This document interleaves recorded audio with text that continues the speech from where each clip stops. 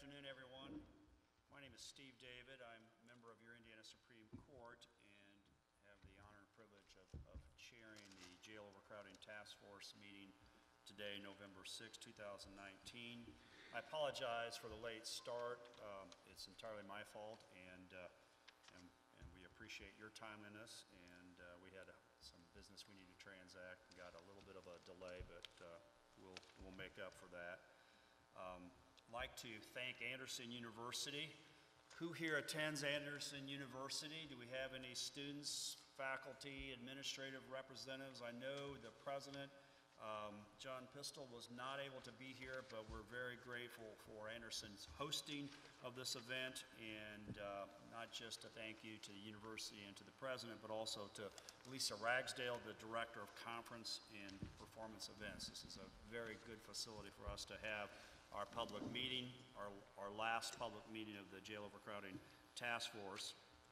I want to introduce members of the task force and ask them to wave or stand or otherwise assist you, and those of you that are viewing this via the internet, to identify a name with a face. Our co-vice chair is Representative Greg Sturwald, House District 40. Representative Sturwald, good morning, sir. Representative Reagan Hatcher is House District 3. She's unable to be with us today, but she will be participating and has been participating in this. Senator Mike Gaskill, co-vice chair, Indiana Senate District 26. Senator J.D. Ford, Senate District 29. Tracy Brown is Tippecanoe County Commissioner, who's unable to be with us, but I think is joining us via the internet. Douglas Hutzinger, Office of the Governor. Mr. Hutzinger is present. Ralph Watson, Indiana Association of Community Corrections Act Counties. Indiana DOC, Department of Correction Commissioner Robert Carter. Mr. Carter. Representing the Indiana Prosecuting Attorney's Council, Mr. David Powell. Bernice Curley from the Indiana Public Defender Council is unable to be here. I believe Mr. Mark Carnell is here on her behalf today. Sheriff Brett Clark, Hendricks County Sheriff, and Superintendent Doug Carter of the Indiana State Police. So welcome, task force members. Those of you that are attending perhaps your first meeting of the task force, and those of you that are tuning in via the internet, again, the purpose of the task force is it's very simple but extremely complex, and that is to conduct a statewide review of jail overcrowding, to identify common reasons for that situation, although it's different and varies from county to county.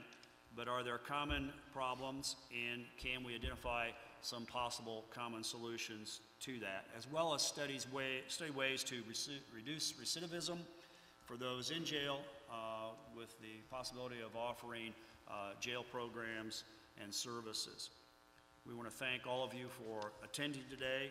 We'll be receiving some presentations. You'll have an opportunity to view those and hear some issues related to jail overcrowding, as well as taking public testimony.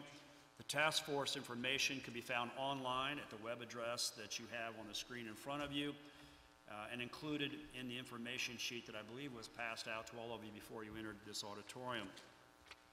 Before we begin taking testimony and hearing presentations today, we have asked Senator Mike Gaskill to make some opening comments. Senator? Thank you, Justice David. It's great to be back at my alma mater, Anderson University, and it's a pleasure to be a part of this task force. I think everyone here is taking the charge of the task force very seriously. We've received a lot of input, and I think there's a lot of thoughtful consideration being given, and I'm just honored that the task force chose to come into Central Indiana to Anderson and my home district and conduct this meeting. And I think everyone on this committee is very concerned about trying to make some good recommendations to solve the problem, and I think they're all ears. So looking forward to it. Thank you, Senator. Also like to invite co-vice chair Representative Greg Sturwald to make comments. Thank you, Justice David. Justice David asked me to Just make a few quick comments about 1006 and the sentencing reform we did, which took effect 5 years ago. Just very quickly, just to remind everybody the effort that was put into that and the hours and years that were placed in trying to get the best policy for Indiana. It actually began in 2010. The Criminal Code Evaluation Commission was established. It had a number of very interested parties. We had a subcommittee chaired by Deborah Daniels that did an initial review to make recommendations to the commission because it was such a huge task. There were 400 pages of the criminal code that we took a look at. From there, their recommendations were given to us. We formed very informally a committee that grew. It ended up being members from IPAC, the Public Defenders Commission, Department of Corrections, Probation Association, Community Corrections Association, the Judges Association, the Sheriff's Association, and the Criminal Justice Institute, all of whom were just great partners. We met a number of times. I've said this many times, it's purely my estimate, but over those 5 years, we probably had 50, 60,000 man hours from everybody who were on the commission and what turned out to be the Justice Reinvestment Advisory Council. So it's just good to remind everybody what a thorough and long process that was and how we came up with what was known to be 1006, the Criminal Code and Sentencing Reform. Just wanted to remind everybody the input that was given, all the interested parties were very involved, and it was turned out to be a pretty good product, we all thought. So thank you. Thank you, sir. I would note that at least one Madison County judicial officer is here, Judge Hoppy, and he will be presenting, and I received some texts and a couple emails from the other Madison County judicial officers. I don't recognize everybody, and some people that I recognize here, I can't remember the name. I do note that your county prosecutor, Madison County prosecutor, Mr. Cummings, is here, so thank you for taking time from your schedule to be here, sir. Please remember, if you've not been asked to provide a presentation or have not signed up to speak, or perhaps you have signed up, it's a possibility that we may not get to you today. I think we've had 3 or 4 people sign up, so we anticipate being able to hear all the public testimony of those that have signed up so far to do that. You do have the opportunity to supplement any testimony if you haven't thought about submitting testimony or any presentations to the task force. You can do that online. You can go to the website again all the way through November 8th at 3 p.m. and post 24 hours, 7 days a week, whenever you're comfortable, whatever you want to tell us. We're asking people to tell us what they want to tell us, but if you can suggest what is important for us to find, what you think is important for us to conclude, and if you have some specific recommendations you want us to consider, feel free to do that. We've been collecting those public comments, and again, that's available to you 24/7. Our next meeting presently is scheduled for November 25th at 1 p.m. in Indianapolis, and that will be an executive session. There may be a short public meeting, and we will announce that soon.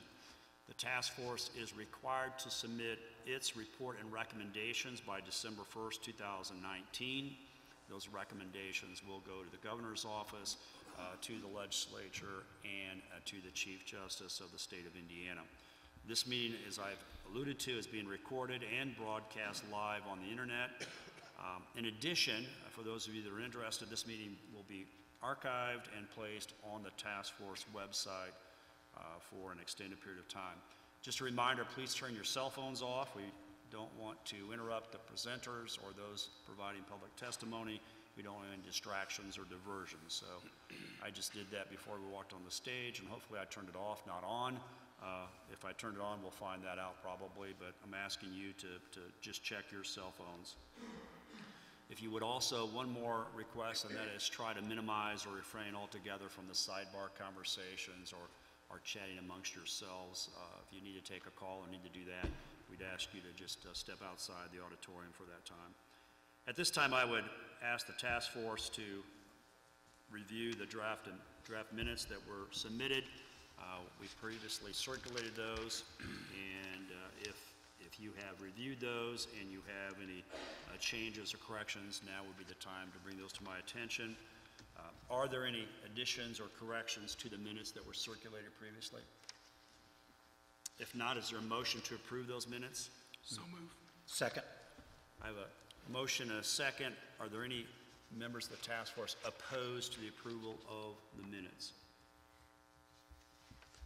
See no opposition, motion carries. So we will begin our scheduled presentations. We have 4 presentations scheduled today. Each presenter's time will include taking questions from task force members. Following the presentations, we will then have a period of public testimony. We have a monitor for us that are seated here. You have a monitor behind, so if you see us looking down, it's because it's a lot easier to look forward and down than it is to look over our shoulders, particularly with the age that some of us, myself, have. So first of all, we're going to hear from the Division of Mental Health and Addiction. We'll have 2 presenters, Rebecca Booner and Jay Chaudhry, Director, DMHA. But to introduce them and provide some opening perspective, Mr. Doug Hunsinger from the Governor's Office. Mr. Hunsinger? Thank you, Justice David, and in the interest of time, I'll try to be as brief as possible. As we've heard in previous meetings, the mental health and addiction issues are an important aspect of the issues that are contributing to jail overcrowding. And Governor Holcomb has made attacking the drug epidemic one of his top priorities of the administration, and so I will actually just turn it right over. I know most of what I had planned to say will be covered in their presentation, so I don't want to duplicate. But I think Becky Buhner, who's the Deputy Director for Addiction Services, will be kicking it off. Good afternoon, ma'am. Good afternoon. Thank you very The much. floor is yours. So, as Doug mentioned, my name is Becky Buhner. I'm the Deputy Director for Addiction and Forensic Treatment at the Division of Mental Health and Addiction. And I'm very excited to be here today to talk to you about our initiative around bringing and expanding evidence-based practice treatment for substance use disorder to jails. Just some general statistics related to the United States. 2.1 million individuals have an opiate use disorder, and that's as of 2017. 68% of the overdose deaths involve some form of opiate. 2/3 of the individuals who are incarcerated in either a prison or a jail have substance use disorder. 17% of individuals in jail report regular use of opiates. And 77% of formerly incarcerated individuals with an opiate use disorder relapse within 3 months of their release. And then one of the only Indiana statistics that we have as of today related to jails is out of Marion County, and it's from the Center for Behavioral Health and Justice through Wayne State. And it's that 1/3 of those who die from an accidental overdose in Marion County were in the county jail in the year prior to death, and most of them died within a week of release. And so that just kind of brings to the table the idea that we have to figure out how to get more treatment within some of our jails. As it relates to Indiana data, the opiate-related deaths, as you can see, we still have, as of 2019, and this data is updated as of October 25th, that we're still over 600, close to 700 opiate-related deaths. And this breaks it down based on gender. As you can tell, males from the age of 25 to 44 are still the highest level of individuals that are having overdose. I'm actually going to skip this slide because I was unable to verify the last date in which this data was updated, so I want to make sure that I get you the corrected data. As we look to arrests, just looking at 2018, 38% of the arrests in 2018 were drug-related. And thus far in 2019, 35% of arrests are drug-related. And then as we look and break down into what it was the drug that was involved in those seizures or those arrests, as you can tell, opiates is still on this list. It's the very bottom. But the biggest issue is methamphetamine. And so as you can tell from the drug seizures, that the rate that we are seizing methamphetamine is continuing to increase. And when we looked at this data, we took into consideration when we were trying to bring evidence-based practice to jails that we wanted to focus not only on opiates, but that we also wanted to bring evidence-based practice for all forms of substances, because methamphetamine continues to be a huge problem, especially in some of our rural communities. We were fortunate recently to partner with the Pew MacArthur, and some of the sheriffs in the room and some of the individuals might remember doing a survey with Pew MacArthur, Results First. And their survey focused strictly on medication-assisted treatment offered in our county jails. And so just to make sure we're all on the same page, the definition that they use for MAT is through SAMHSA, and it's the use of medication in combination with counseling and behavioral therapies to provide that whole patient approach to treatment. And then they also considered the 3 FDA-approved medications, which are buprenorphine, methadone, and naltrexone. As Pew MacArthur conducted their survey, one of the great things is they had 59 respondents. So when you consider of the 92 sheriffs, 91 jails, we had 59 respondents, which is over 56%. Out of that, 39 actually said that they are doing some form of medication-assisted treatment in their jails. 18 of those stated they offered methadone, 19 naltrexone, and 11 buprenorphine. And then even better is that we had almost all of those 59 that were offering some form of naloxone or Narcan, which is the overdose reversal drug, as part of their jails. 2 of the jails indicated that they offered all 3 forms of medication for opiate use disorder, and all of the jails that were doing some form of medication-assisted treatment said that the therapy or the counseling component is included in that process. What we found, though, when we started digging into what does it mean to actually access or offer medication-assisted treatment in jail, we found that the definition of that varied widely within the respondents. And so looking at this methadone, while 18 of them said they offered methadone, only 75% said they actually offered it to pregnant women only. And then we had 10% that said they offered it to all incarcerated individuals, and everyone else was offered upon release. And so it really breaks it down to show who was actually offering the methadone. It's really the focus for individuals who are pregnant women. Also thinking about naltrexone, the majority of times when naltrexone was offered, it was offered as a condition of release, and it was offered as the individual was leaving the jail. So it was just prior to release, not necessarily even 30 days. Some were doing 30 days, but most were doing it just prior to release, and then referring them to a treatment provider outside in the community for that follow-up naltrexone. So I really want to point out that some of the survey limitations, while we had 56% response rate, only 13% actually followed up on the next level of question set. So when Pew reached out to say, how are you offering methadone? It's great that you're offering it. What does that look like? We only got a 13% response rate. And so the findings for this study are not really generalizable, because it's hard to say just that because one jail is doing it, that all the other jails are doing it. And then also there were discrepancies in the responses. So the individual survey response, when they called to do the follow-up, not everybody had the same answers. And so it was really hard to tell the consistency of what was being offered within the jail. But the really good thing, and what I would like to focus on, is what did it tell us. And so what it did share is that 83% of the individuals that answered the survey were willing to participate in learning opportunities. So that tells me that folks are interested in the conversation. They're willing to hear what is evidence-based practice, what is medication-assisted treatment, and how could you potentially add it to your continuum of care within your jail. And they also identified barriers. Some of these barriers we already know. The concerns of diversion. It's pretty common. Folks are concerned that allowing the buprenorphine, for example, to come into the jail as part of treatment, that it might increase the diversion and more folks might get access to it. Also, big concern was lack of funding.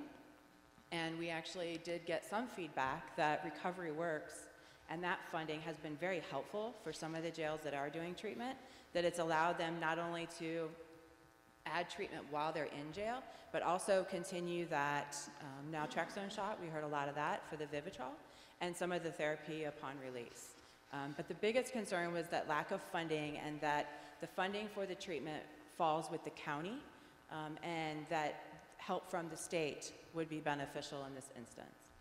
And then we also heard that there was no standard for screening individuals. So when they talked to individuals about how are folks being identified, it was very inconsistent around the type of screening they used, whether or not medical professionals were even involved in the screening, and then how detailed. And most of it was based on an individual's just volunteering the information when they came in as that screening. And then another big concern is the inability to ensure access upon release. And so what we heard from the survey is that, especially in some rural communities, they would be okay with starting some type of jail treatment, but then were concerned that when that person walked out of jail, that they would not have access to treatment as a follow-up. And so they didn't want to start something that then wouldn't be able to be continued while in that community.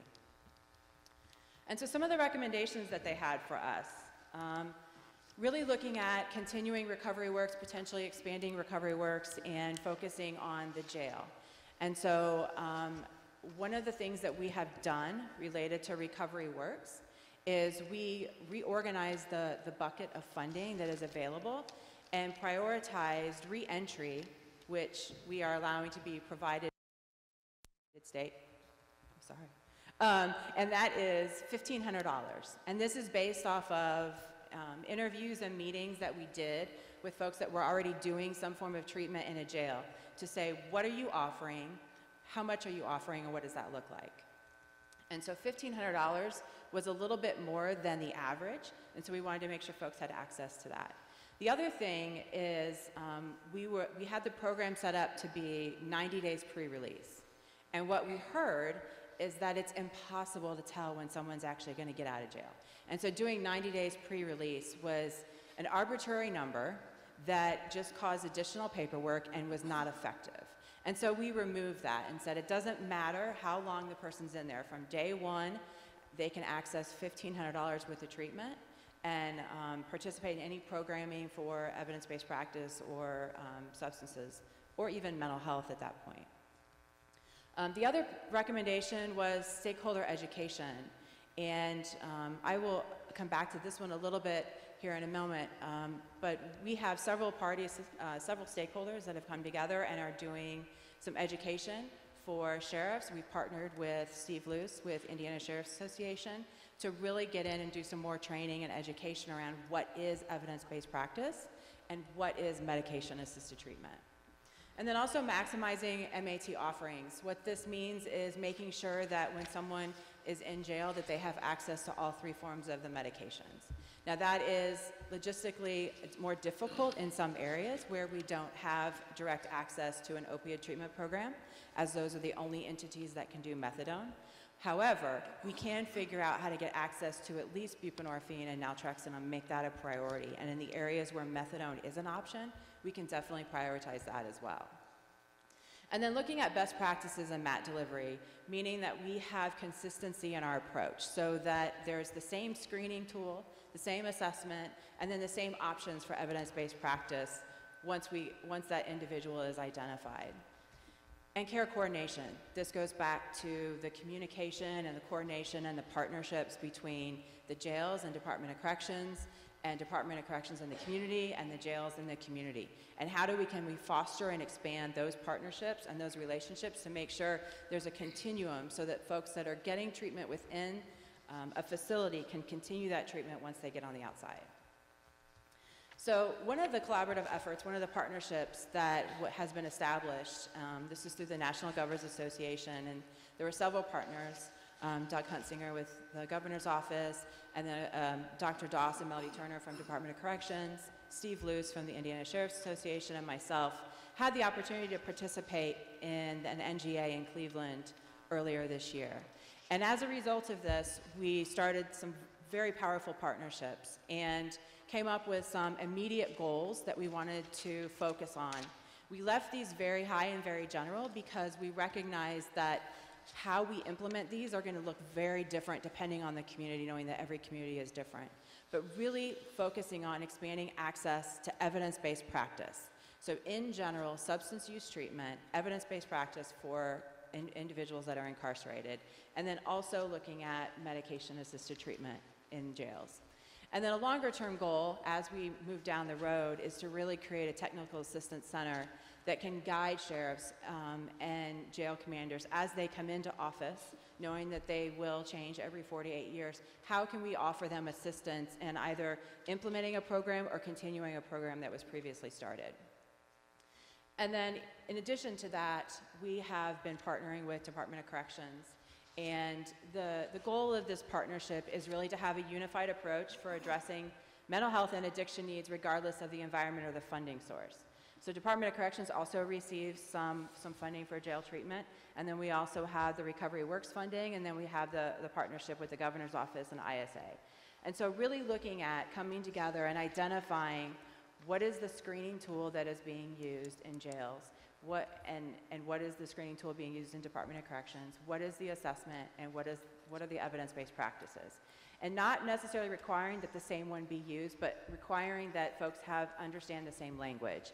And so when we are looking at what is that screener in jail, that if that person does end up going to DOC, DOC is going to understand and welcome that screener and that assessment and that treatment for the individuals.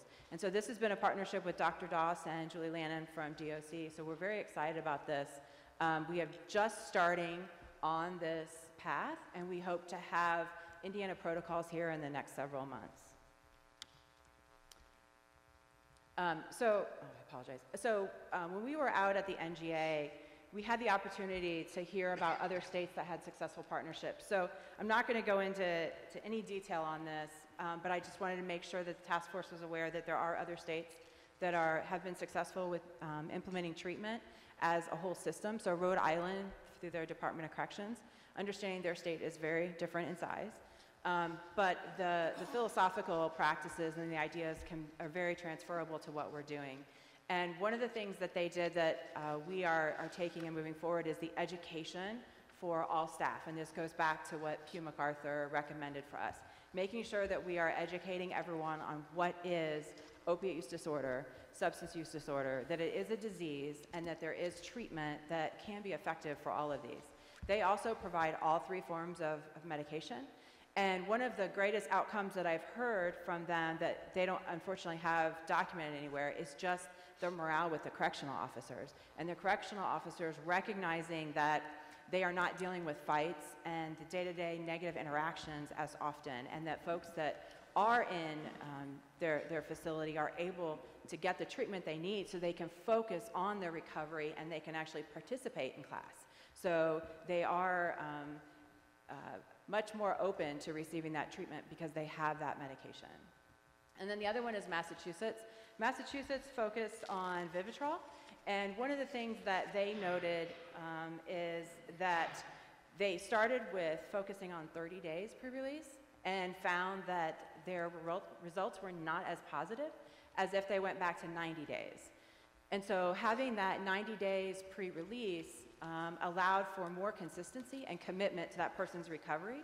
And so this is something in many of the jails now where we have the 30 days or the pre-release, we're going to talk to them about potentially expanding that beyond just that 30 days. So the partnership that we have right now with Indiana Sheriff's Association and the Governor's Office is, as I said, we are focusing on not just opiate use disorder and medication-assisted treatment. While that is definitely a priority, we are also focusing on evidence-based practices for all substances. And so this partnership has only been possible with the Governor's Office help and his next level recovery agenda for addressing addiction, because that allows us to fund treatment right now outside of opiates. We're using the state opioid response grant for funding treatment for medication-assisted treatment, but we did not have the funding outside of that. So this has been a great partnership And the idea is that Steve Luce and the Sheriff's Association will assist us in being that technical assistance provider to make those connections. And then as a team, we will help to expand treatment in different jails. One of the other opportunities we have for training and technical assistance is we're starting a Project Echo focused on jail treatment. Project Echo is a training opportunity that happens approximately once a month, depending on the opportunity. And with that, individuals who are implementing treatment in jail can call in. It's through a Zoom, a web meeting, and they have a 30-minute presentation where they talk through something new and innovative or just a concept around evidence-based practice. And then the second part of that hour is where someone presents a case, where they can talk about that case to really look at, okay, what are some similarities? How did you handle this? How did you handle that? What are the concerns? And so they can talk through and staff that case. We are starting the MAT for jails here in I believe, in January. There's also other technical assistance opportunities that we are encouraging our communities to tap into through the Opioid Response Network, in addition to what we're able to offer. And these are just some sources based on the presentation. So the last thing that I wanted to touch base on, which those numbers are really hard to see up there, hopefully you all have the handout around Recovery Works. So we have been focusing and made a lot of changes with Recovery Works over the past year. As I mentioned earlier, we changed the buckets from just a general $7,500 for everyone to building that into 3 buckets, one for community-based treatment, one for reentry that can be accessible while they're in an incarcerated, either at community corrections or a jail, and then also for recovery residences. So as you look at the numbers, we have enrolled over 48,000 individuals, and we have just over 11,000 that are active as of today in the program. And then when you look at the services that we offer, the top 5 services for 2020, recovery residents, skills training, substance use groups, skills training group, and then intensive outpatient. And then those are the top 5 counties in which clients have been enrolled. Are there any questions? Questions? Mr. Powell? Thank you, Chairman. Mr. Chairman, I have a number of questions. Is it Bruner or Booner? Booner. Ms. Booner, you said 38% of the arrests were drug-related. How did you define drug-related? It's based on the data that's submitted through Management Performance Hub.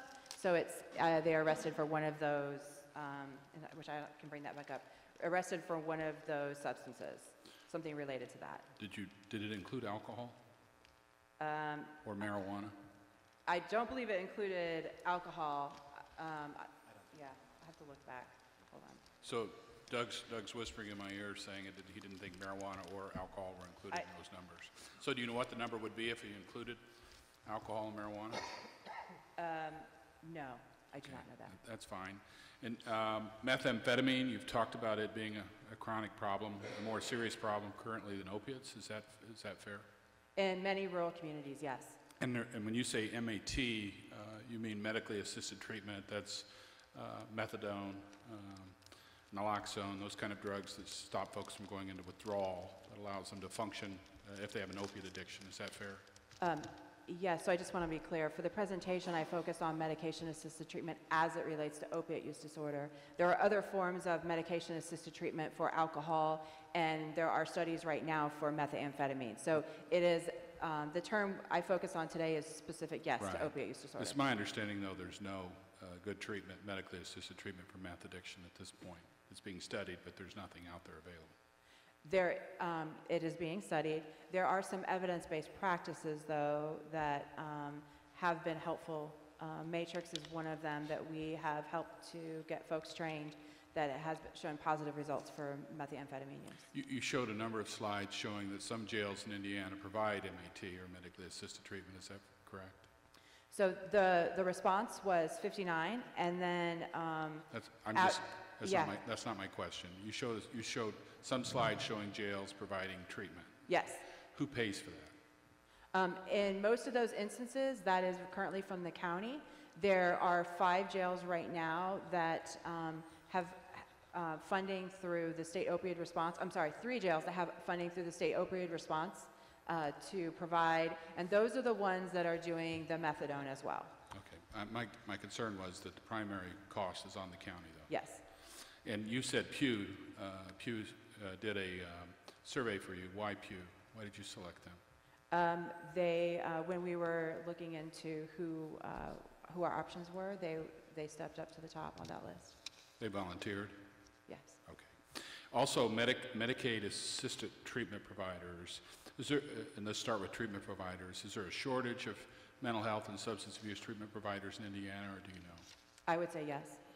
And we heard some information, or at least I heard some information from probation and community corrections officers recently that you changed in October of this year your requirements that if someone's going to get Recovery Works funding for medically assisted treatment, they have to be Medicaid qualified. Is that accurate?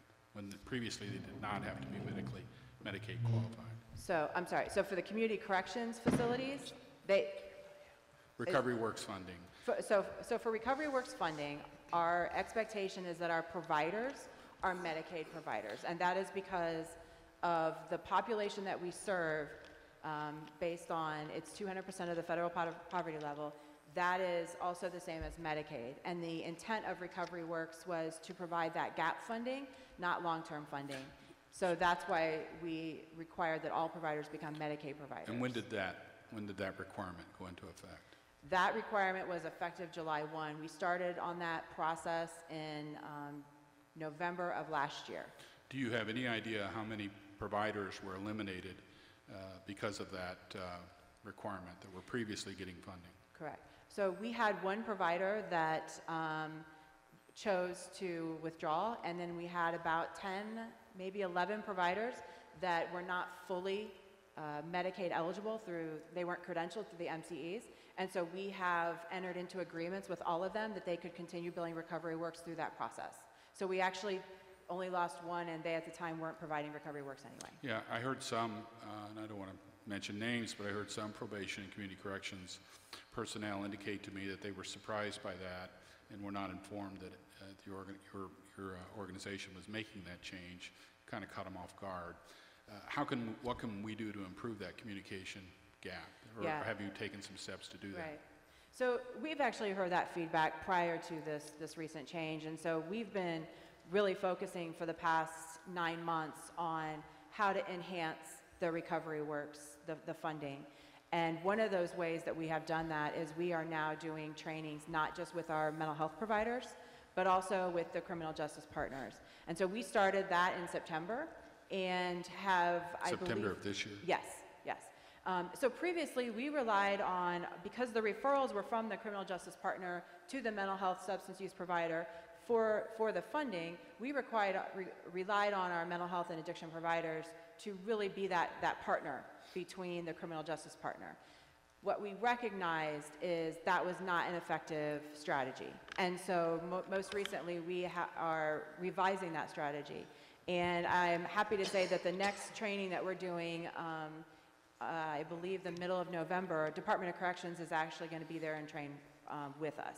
So we are really, as an agency, trying to expand and enhance our partnerships with our criminal justice providers, because what we've recognized is that as much as our mental health providers really tried to be that go-between, it was not an effective relationship. And so we needed to be there front and center. So I appreciate that feedback, and we are doing things now. Mr. Chairman, I have 2 more questions. Yes, sir. Quiet. The Recovery Works funding is only available to felons, or people charged with felonies, is that correct? Yes, or a past felony and a current involvement. So if possession of methamphetamine or heroin became a misdemeanor, right now it's a level 6 felony, but if it were to become a misdemeanor, Recovery Works would not be available to them. That is correct. Your data points, you were talking about collecting data. Relapse versus recovery, in terms of the folks that have received Recovery Works, do we have any kind of data at this point to show what the impact has been in terms of getting folks healthy and not relapsing? Do you have any kind of data that you could share with us there? So we have not focused our evaluation this time on relapse. We focus more on the recidivism. And I have some preliminary results from Dr. Brad Ray. But the data, the numbers are still very small, and so I'm not prepared to share that with you today, but I do hope that we can get that out to you within the next couple of months. Thank you. I'm sorry. I'm done, Mr. Chairman. No, it's fine. Any other questions? Anyone else? Thank you very much. Thank you.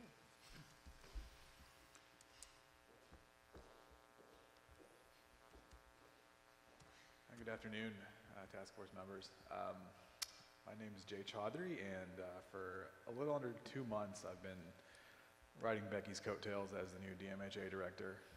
So I'm thrilled to be here to sort of highlight a couple different initiatives that we're focused on over the next year or so at DMHA, which we think will be of relevance to this task force. It's important to note at this point these are very much in the sort of embryonic stage.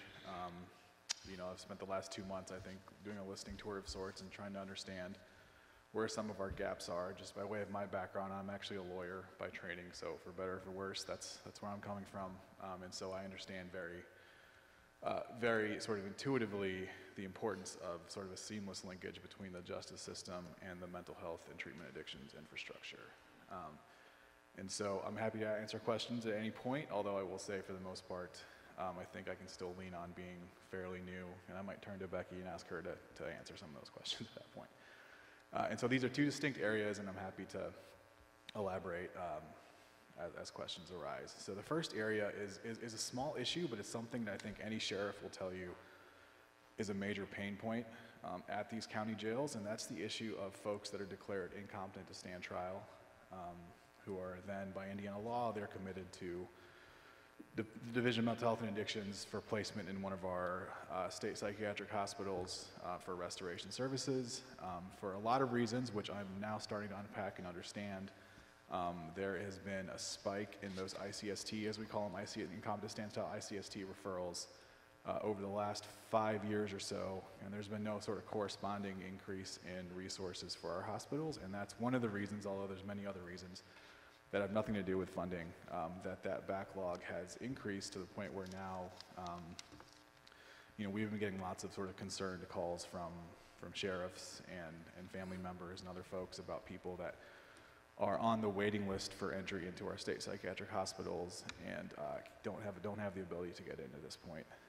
The latest numbers I saw, the backlog was 74 forensic referrals and a total backlog of 150. So again, not a huge volume, but these are really, really painful sticking points for a lot of our local sheriffs. And then from a human perspective, these are folks who, quite frankly, have no business, being in jails and need to be in a more therapeutic environment. So all that to say, that's the problem. I'm at the stage now where we've identified and defined the problem. And so we're looking at some solutions for that. So I just wanted to put a plug in for, Mary Kay and the Supreme Court and Justice Goff have agreed to co-host a meeting at some point in 2020 just so we can all get on the same page about these issues, because it is currently, I just want you to know, currently it's an unacceptable state of affairs from DMHA standpoint, and we're committed to reducing and then eventually eliminating that backlog to get folks into a more appropriate setting for their particular conditions. So I'm happy to answer any questions on that. I think I'm starting to understand the problem and come up with some solutions. This is not unique to Indiana. This is something that is sort of a trend nationwide. I think we're somewhere in the middle, frankly, in terms of both the volume of the backlog and the length of time on the wait lists, which are probably the two key metrics there when you're looking at that conversation. And the second point is not completely unrelated, but it is something that I wanted to bring up. And so, this involves, what I'm hoping is a somewhat of a perspective and paradigm shift from the treatment world. I think there's been, and I think people have probably seen it, there is a reluctance on the behalf of people in the treatment world, which is again a broad brush, but people in the treatment world to to come to terms with the idea that the justice system is our number one entry into treatment. And what I would like to do and like to sort of help lead the charge for our providers to do is instead of, running away from that reality to instead embrace it. I think as we all know, there are some positives that come with the justice system referral to treatment and recovery. And so one of the things that we're looking at is we'd like to use a sequential intercept model as a guide to identify exactly where on each of those intercepts the gaps are, the gaps are, what are the appropriate treatment, and what can we do as DMHA to strengthen those linkages, because that's an appropriate role for us at the state, and it's something that we're very committed to over the next year or so. So that's, Thank you.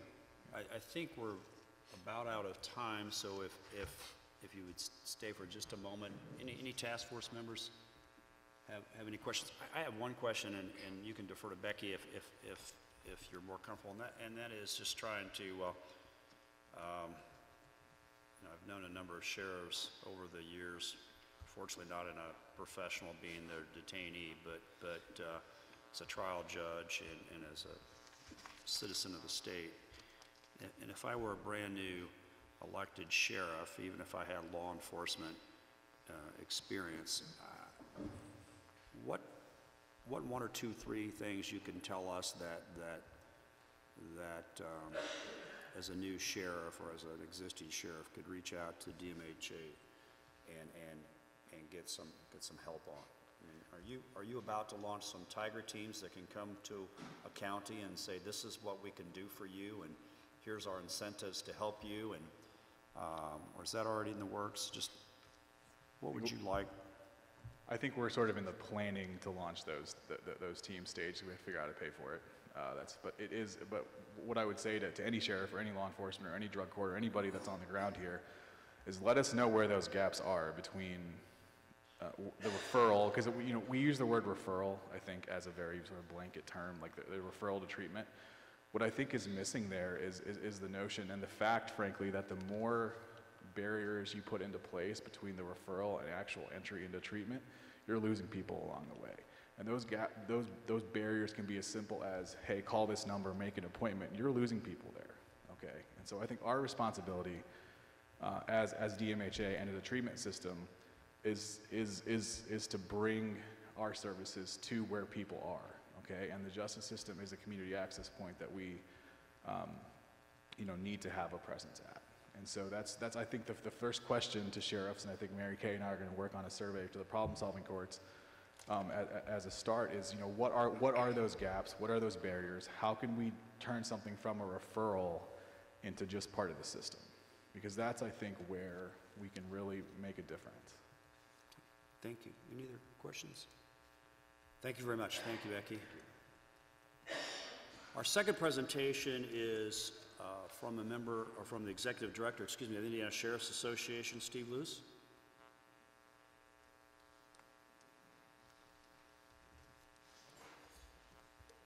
Good afternoon. Good afternoon.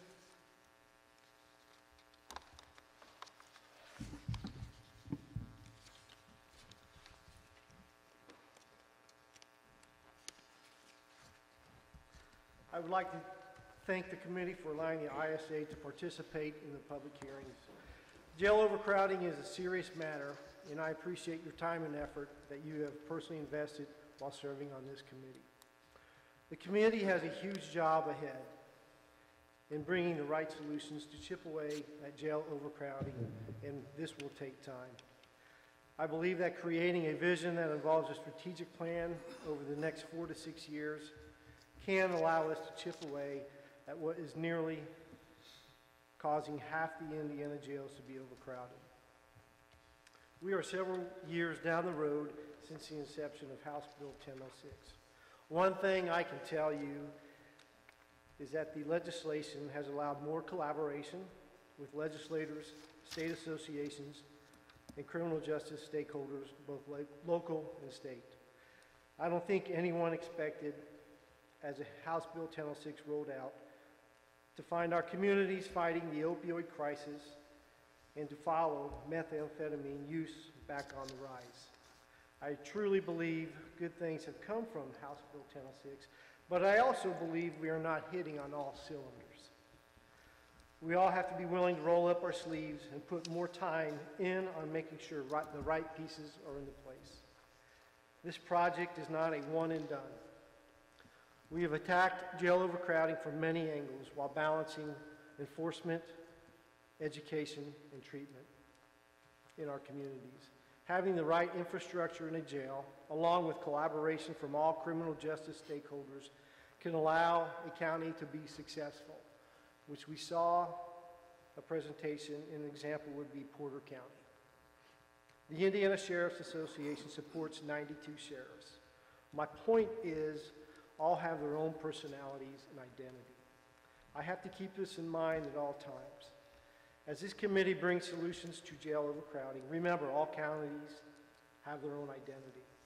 Your solutions may have to allow peer-to-peer review involving sheriffs, judges, prosecutors, public defenders, and probation. If trends are identified that contribute to jail overcrowding, the discussion should always include the county commissioners and councilmen. No one owns this. We are all in this together. One of the things that we have been talking about quite often and staying consistent with our message with the Sheriff's Association is jail data. Preventing jail data requires a fundamental understanding of the jail's offender population, including the differences between sentenced and unsentenced offenders, felony and misdemeanor offenders, and rate of admissions as opposed to the rate of release. Changes in the rate of admissions or length of stay can dramatically impact the number of offenders in a jail daily.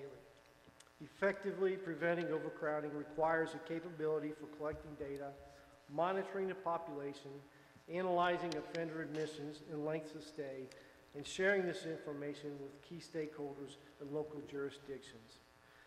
It is essential that criminal justice leaders and policy officials collaborate and use this information to develop sound policies and practices with regard to offender jail admissions and length of stay. The state of Washington designed a system that interfaces successfully through the sharing of electronic data. This system was created by legislation that required the implementation of an electronic statewide and county jail booking and reporting system. The system serves as a central repository and an instant information source for offender information and statistical data, and is capable of communicating electronically with each of Washington's city and county jails, as well as other state and criminal justice agencies. The system allows the entry and retrieval of real-time and historical information on offenders held in each state around the state. It also provides ad hoc reports and summary data at predetermined intervals for use of managing the jails within Washington and for automated victim notification. Mental health issues. Offenders with severe mental illness generally have acute and chronic mental illness and function poorly in the community. Many are homeless, and a growing number of these mentally ill offenders are housed within jails and prisons throughout the country. In most jurisdictions, jails are poorly equipped to deal with this population. Factors that contribute to the placement of mentally ill persons into the criminal justice system include communities' lack of adequate support for persons with mental illness, mentally ill offenders, difficulty in gaining access to community treatment, and the lack of understanding by law enforcement and society of the mentally ill. A factor identified by many as an area that, if addressed, would save jail beds and costs associated with housing mentally ill offenders. It is the time it takes for the forensic evaluation process to be completed. In some counties, offenders are housed in jails for extended periods of time awaiting competency hearings. These mentally ill offenders could be referred to an appropriate mentally health agency for services before the trial or at an early stage in the criminal justice process, or begin receiving treatment immediately. Jails would benefit from the decrease in jail time and medical costs, as well as their need to address the security risk associated with housing of mentally ill inmates. We have a lot of work to do that's ahead of us. The ISA and the Indiana Sheriffs are looking forward to your solutions in addressing jail overcrowding. A year ago, we had 51 new sheriffs elected to their first term in office. This could mean new ideas and new visions. We currently have many second-term sheriffs continually attacking the overcrowding issue and keeping the lid on the pressure cooker. Keep in mind, when an individual is arrested, they will always come to the jail first. We need to make sure at this point we are addressing your needs better. It will take more time and effort from all of us, but investing revenue smart and with the use of real-time data, your solutions can bring a better outlook for the county jail populations. In closing, thank you for your time and dedication to this important issue in our communities across Indiana. Thank you, sir. Questions? Representative Sturwalt? Yes, thank you, Steve. First of all, I want to publicly thank you and the Sheriff's Association for being just an amazing partner at 1006. You've been supportive throughout, and I appreciate that very much. The other question is, you mentioned Washington State and their jail data collection, and there was a statute that enabled that or made that to happen. I know you mentioned in another meeting earlier that you have an RFQ to interface with all the current jail systems. Is that the same thing that's going to happen here? Yeah, the solutions are going to be very similar to what we're trying to accomplish here. Is there anything from this committee or the General Assembly you need to help with that RFQ and get that implemented? I would say make it as be an advocate for it. We have to make sure what we're going to create, that data has value to everybody in this room. And if people are not going to use it, we're not going to get the good solutions we need. So I believe when I travel around the United States, it seems everyone lacks jail data, real-time jail data. And I really believe that having that real-time data will allow a county, the state of Indiana, to identify those trends that need to be addressed early on, as opposed to finding out later when we're knee-deep into it what has been going on. And we'll be able to shift our resources, maybe not have to allocate new dollars, but shift resources to the problem. Well, I think it's going to be one of the greatest sources of data for us to make decisions that we've done. So whatever we can do to help and expedite that, we will be more than happy to do so. Thank you. Other questions, comments? Yes. Just this may go back to some of Becca's comments as well, but as you have heard, we have lots of data problems across the country. We share many of the same customers among our sheriffs and the DOC. One of my questions would be if we can get a standardized screening instrument for substance use disorders, mental illness. Those are kind of quasi or fully considered medical data, right? It would be helpful to us to be able to share that among the sheriffs and with the DOC, so when we get those data points, the folks can actually look at them. Because one of the barriers that we have today is if it's medical information, I can look at it sometimes within my own jail, but I would probably be reluctant to share it with DOC or the other sheriffs, even though we should be doing that. I think that, Representative Sturwalt, could be an opportunity for DMHA and us all, and you folks to work together to give us the ability to share that stuff just within our circles, not publicly, but out there. Do you see that in our data project as a possibility, as something that we could work together on?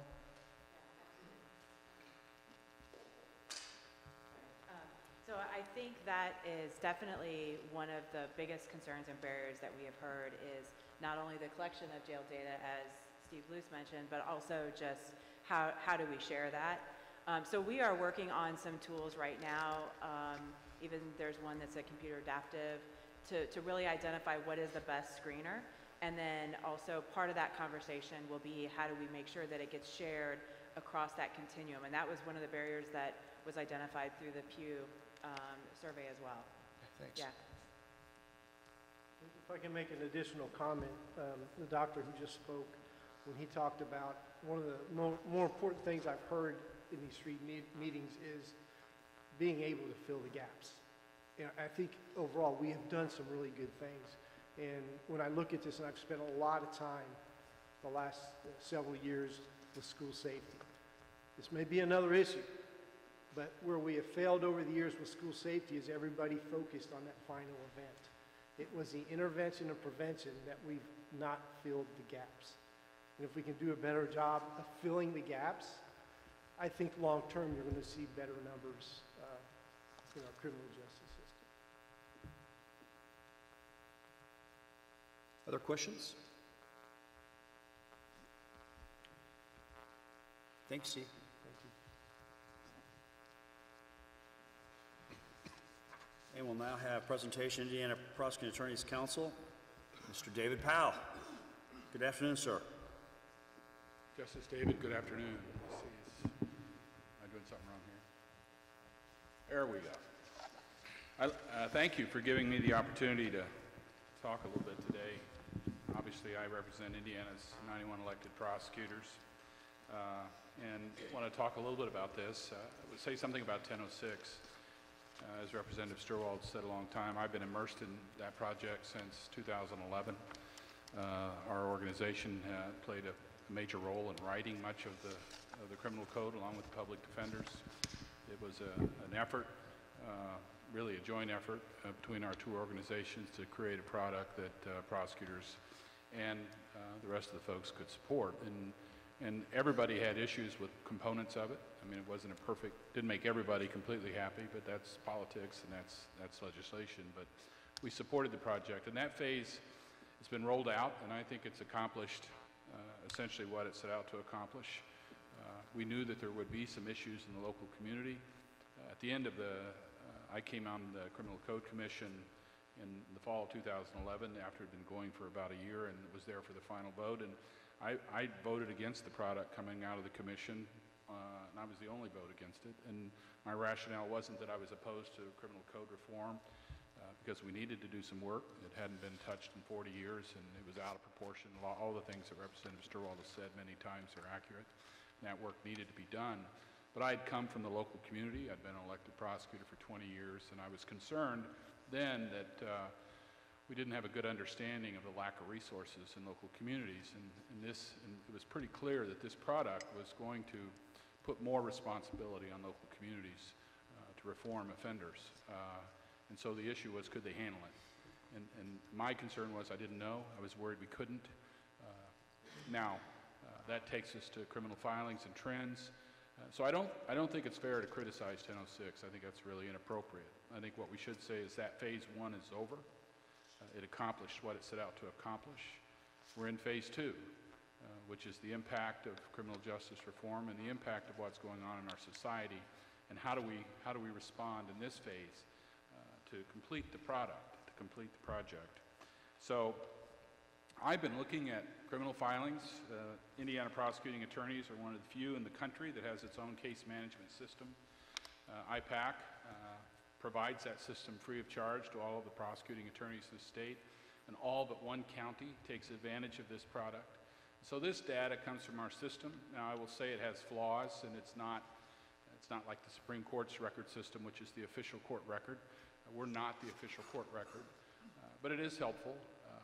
Because it gives me an idea. And you may say, why at IPAC do we care about this? Well, we're also responsible for training our 91 electeds and all of their staff and all of their support staff and deputy prosecutors. We're responsible for their CLE, and we have a 1/3 turnover every 4 years in elected prosecutors. And it's just whether they become judges, whether they retire, whether they get defeated, whether they go on to something else, it's just pretty standard, about a 1/3. And so my responsibility, our responsibility at the Prosecuting Attorneys Council is, what do we train people? And the philosophy is, well, we should train them on what they do the most of. They got to be really, really good at some things because they do them every day. So what is it we do the most of, and why is it important? Now, this is just kind of total filings from 2015, which happens to be kind of when 1006 got off the ground. The good news is that when 1006 came on board, criminal filings were falling, and had been falling for a few years. And if that trend had kept up, meaning fewer people were committing crimes, we wouldn't quite have the problem we have today. Now, the other thing that 1006 did is as it right-sized the criminal code, it created more level or F6 offenses. So we knew that there were going to be more F6s, and we knew that they were not necessarily going to go to the Department of Corrections, when they had in the past gone to the Department of Corrections. So the interesting part was what's that impact going to be? One could say that if you were in an area of high crime and high population growth and your jail was crowded in 2011, it was going to be a big problem for you going forward. And I think Vandenberg County is a good example of that. They were crowded when this started with their population growth and the changes. They should have expected to have more problems unless they built a larger jail. But anyway, these are the rough numbers. As you can see, the bulk of the works, felonies is F6. The good news is not a lot of murders, not a lot of very, very serious crimes, but the bulk of the work we do is misdemeanors, and by that I mean criminal justice partners is misdemeanors and low-level felonies. So what are our top 10? This is hard to read, but it's important because of the discussion about drugs. Since 2017, our number one felony has been possession of methamphetamine, and it is increasing dramatically. If you look at 2015 and look for meth, there were 4,000 criminal filings, 4,194, and last year in 2018 there were 11,606, and this year to date we're at that number. That's a big problem. And folks with methamphetamine addiction are hard to fix, hard to cure. There is no MAT, and it is a very, very serious problem in local communities. And so, but it's our number one felony, and oh, by the way, if it keeps increasing at the same percentage, in 4 years it'll exceed driving while suspended, our number one misdemeanor. That's an unacceptable outcome for us in 4 years. So, you can see syringe possession. It's not, by the way, it's not a crime to possess a syringe. Anybody can get a syringe. You can go buy them in any drugstore. Why syringe possession is a felony? It's a felony to possess a syringe with heroin in it, methamphetamine in it, or cocaine in it. So but that number is increasing too, and it makes sense because folks prefer to use methamphetamine and heroin with a syringe. So we would expect those numbers to go up. The good news is the opiate numbers are falling. There's been a lot of work, good work done by the governor's office, the General Assembly, and the judiciary on this issue, and that trend is trending in the right direction. The scary part is it looks like meth is filling the gap. So those are your top 10 felonies that are filed in our state and have been for the last few years. Here are your top 10 misdemeanors. The king of the pack has been forever, is driving while suspended. There's been a lot of interest in trying to work on this because many of those cases are related to poverty. You can't pay reinstatement fees. Nobody likes prosecuting those cases. We're working currently with a number of legislators and Public Defenders Council and the BMB to try to address that issue, to reduce those numbers, because those take a lot of time. 22,758 of those misdemeanors take up a lot of court time, a lot of prosecutor time, a lot of public defender, a lot of probation and community corrections time. But marijuana is up there. It's number 2. Paraphernalia, which can include a syringe, a bong, lots of devices that are used to ingest narcotics, and operating while intoxicated. So again, those are your top 10 misdemeanor filings. And the reason I want to talk about that is if you take those top 10 felonies and you take those top 10 misdemeanors and lay them across the criminal code and what we file, it's over 63% of our workload, those 20 crimes. So from a training perspective at IPAC, and I would suggest that at the judiciary and sheriffs and probation officers, we got to be really, really good at these offenses, at treating people, at helping people. We got to all be experts at this because this is our workload. This is what we do day in and day out, and we really have to be masters at trying to reduce these numbers. If we can, everything gets better rapidly. Sadly, we don't do really well with stopping substance abuse, and the data is everywhere to support that. But this is what we do every day in and day out. So all of the top 10 offenses since 2015 have been level 6s.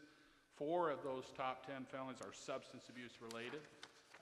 5 of your top 10 misdemeanors are substance abuse related. That includes alcohol. We include that in our substance abuse discussion because it is still probably our number one problem out there.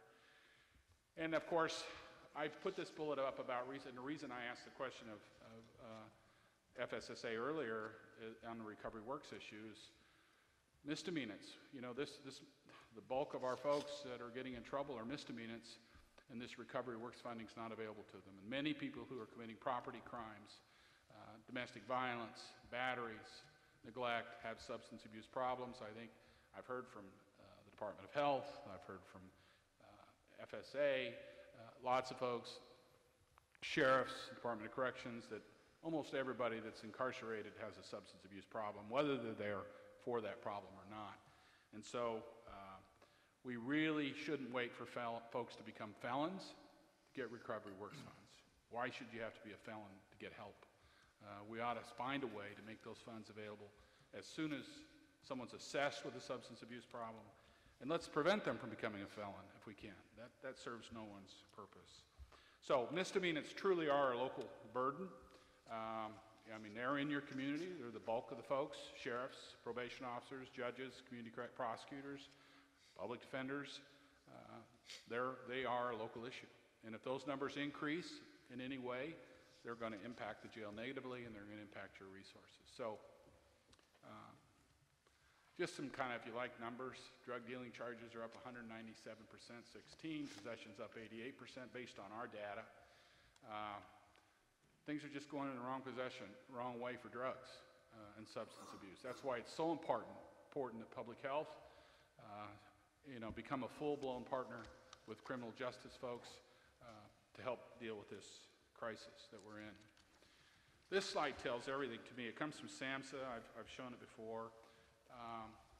According to SAMHSA, which are the national folks that study drugs, of the 17.1 million people who are substance abusers, only 6% think they have a problem.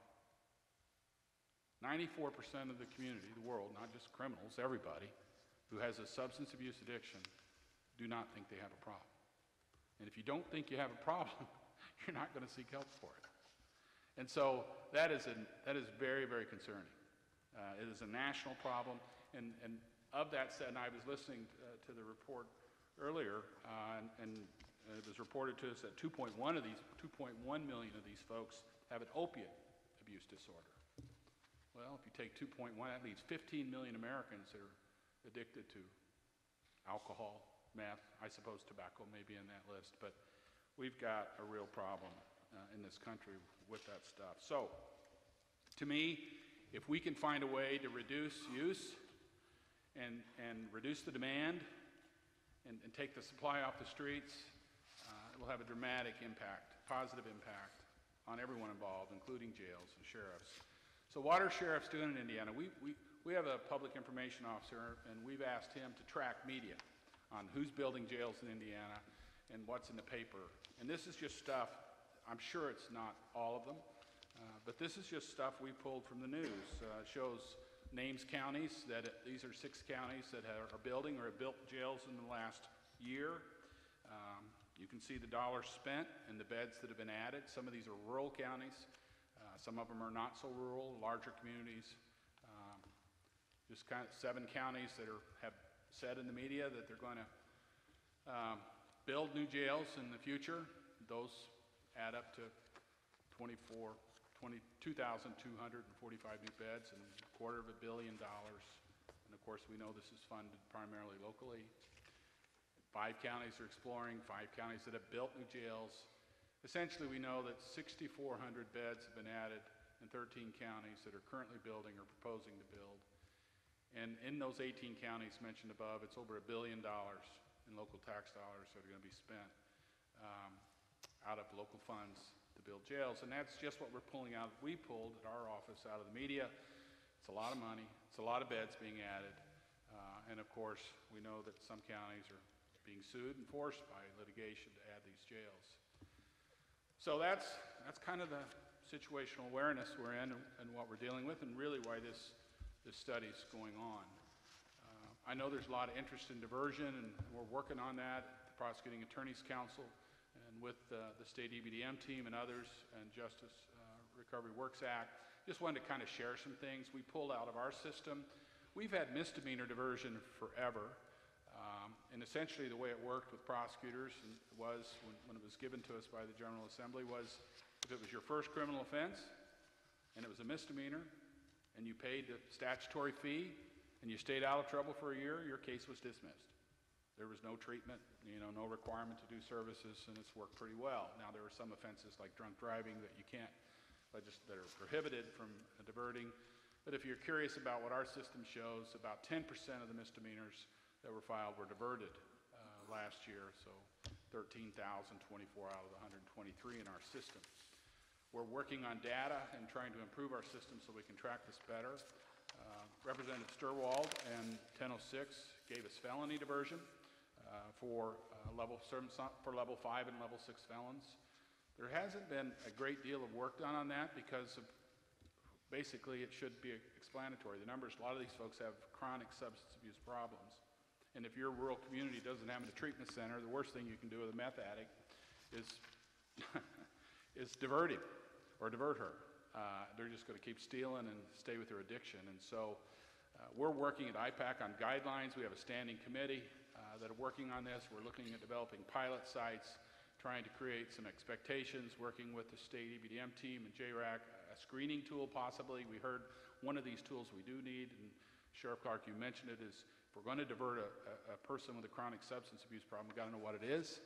We've got to know what their needs are because we don't want to make their situation worse. And of course, we've got to work together, collaboratively. And I think I agree with Sheriff Luce. The one thing that's really come out of 1006 that's been wonderful and really set Indiana apart is, and to some part led by the Supreme Court, has been the collaborative nature of this conversation that all the criminal justice partners have had. I want to talk about the future a little bit. I like looking at and thinking, kind of big, and about what our population is going to do and what impact this would have on criminal justice and jails and all this money we're spending. If you go to the Kelley School of Business IU site, they have all these data points and projections for the future. And by and large, they've been pretty close. They say that there's going to be a 70% increase in people over 65 by 2050. People over 65 don't commit crime, so crime rate should fall. They also say that Indianapolis and the 10 counties around it are going to account for 70% of the population growth and 33% of the state's population by 2050. That's where the crime's going to be. That's where the resources are going to be required. What's interesting is that the four corners of the state, Vandenberg County, Fort Wayne, Gary, the greater Louisville area, are also going to increase. But here's the difficult part. 60 of the 92 counties in the middle are going to shrink. And by 2035, 15 years from now, the average age of a Hoosier will be 40. People, I've been in this business a long time, we're not locking up 40-year-olds. So what we're going to see, we're going to build all these jails.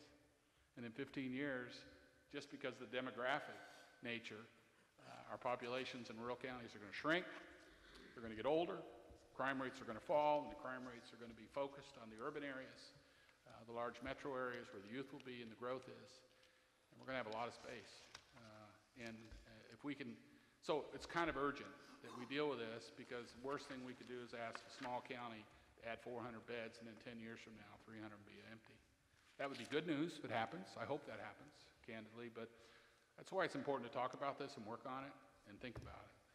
And I don't have all the solutions, but some things that I would like to suggest is that we support legislation creating a collaborative EBDM structure. We've talked about that, combining JRAC and the state team that can continue to work on these public safety and public health issues.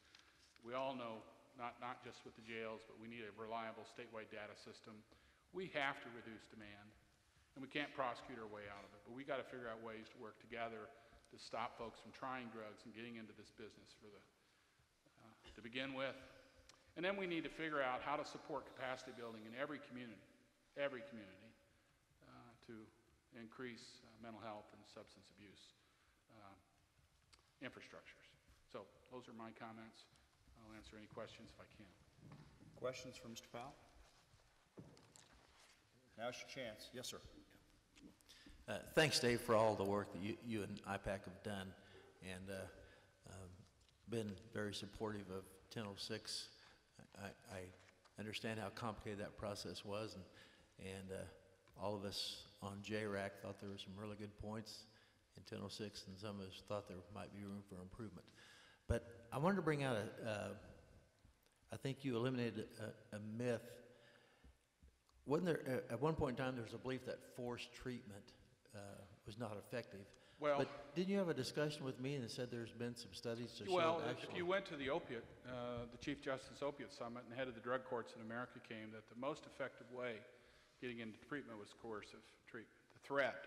And it doesn't have to be the threat of going to jail. It could be the threat of losing your job, the threat of your spouse leaving you, the threat of losing your children, or going to jail.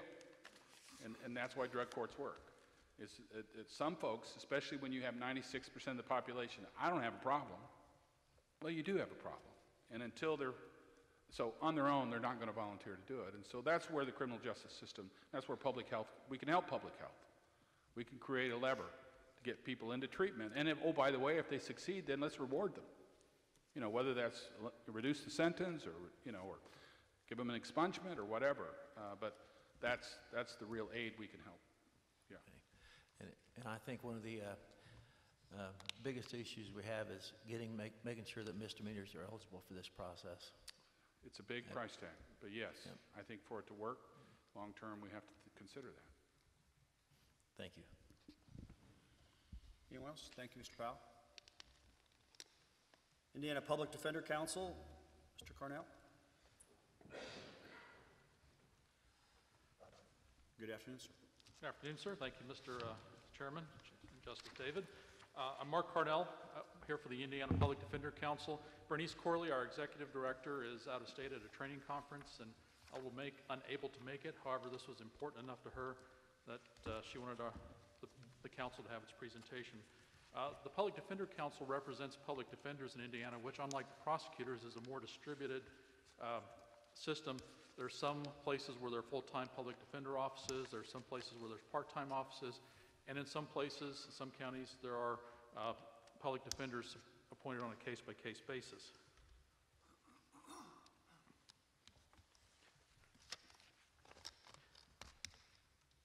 Effective solutions cannot be created without correctly identifying underlying causes.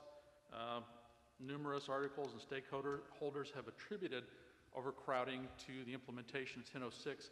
However, that's not exactly the case, or not completely the case, I should say. This is not a new problem. This is from an article from the Indy Star in 2016, quoting Andrew Falk, who was then a senior fellow with the Sagamore Institute, noting that 30% of the jails were overcrowded then. Not a new problem, and overcrowding is one of the issues that led to the creation of the commission that eventually led to 1006. As Mr. Powell mentioned earlier, and we are pleased to be able to work with Dave and Sheriff Luce and the other stakeholders on these issues. Several counties have been sued prior to 2014 for jail overcrowding and jail overcrowding conditions. Two of the counties that are on this list provided by the ACLU are still actually under monitoring agreements.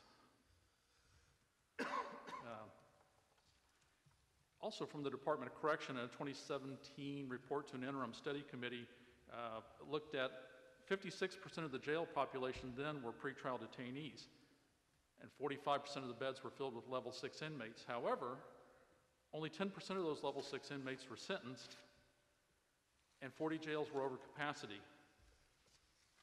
So even if every sentenced level 6 inmate was sent to the Department of Correction, 31 jails would still be over capacity.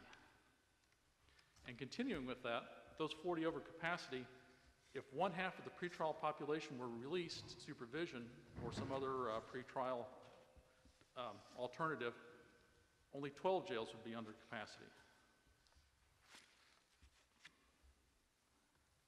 And Porter County, as mentioned earlier, is an example of how this could happen and be done well. Some solutions are actually contributing factors. Pretrial detention, the use of jail detention for those with mental illness and or drug addiction, as we've heard from DMHA earlier. Arrest versus cite and release and bail practices right now lead to, in the Public Defender Council's view, some of the overcrowding, and the use of jail in lieu of some other treatment. So we would also suggest that these are criminalizing behaviors that could probably be treated with a needs-based response. So some of the solutions that the Public Defender Council would suggest are, as mentioned before, funding the Public Defender Commission, another public defense agency, so they could reimburse for misdemeanor cases. Misdemeanors are by and far the #1 kind of criminal charge filed. However, the commission lacks the ability statutorily to reimburse for misdemeanors. This would have a rather modest fiscal increase, although when I say modest, we're still talking about $6 million to do that. And also another reform, another improvement that the council's been seeking has been to have the public defender, if appropriate, for an indigent case appointed at the beginning of the initial hearing. Research has shown that if the individual is represented at the initial hearing, release outcomes are much higher. There's somebody there to advocate, there's somebody there to bring forth, especially a lot of these folks aren't aware of their own rights, and nobody's there to advocate for them and bring up these alternatives. Both of those initiatives were filed in bills. In the last legislative session, there was discussion. However, there wasn't progress. We would ask that those be considered again. Bail practices, we would suggest a statewide bail schedule and terminate the use of local bail schedules. This leads to a great disparity between counties. However, we also recognize that this is a judicial discretion issue. But having more standardization across the state would address fairness and also may be used to reduce pretrial incarceration. We would also encourage the release of low-risk offenders and discourage the use of release conditions if they're not necessary and appropriate. Using conditions that are not necessary increases often the financial burden, especially with community corrections or pretrial monitoring, and additional conditions, if they're not appropriate, may result in the violation of terms on a more frequent basis, which then, of course, results in reincarceration. We would also suggest building treatment systems or building out better treatment systems, more treatment systems that are separate from the criminal justice system. Using the criminal justice system as treatment, which is the de facto way that this has evolved, in our view, compromises the criminal justice system because, like with drug courts and that, it causes, it's a tension between the needs of the offender versus the needs of justice and needs of society. If we could remove these people from the criminal justice system earlier when appropriate, we would be able to focus on their needs, and society's needs could also be taken care of separately.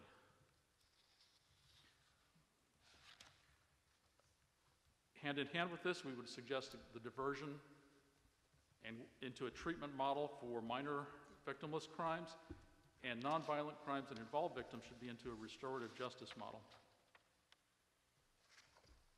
As mentioned earlier by Dave Powell, we are moving into a second phase of 1006. We would suggest that this be a more formalized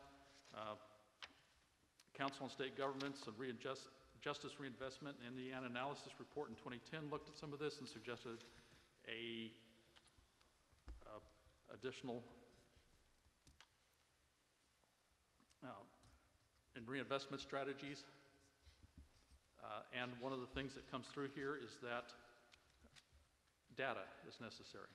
I think that we're all in agreement with this, that we need more data.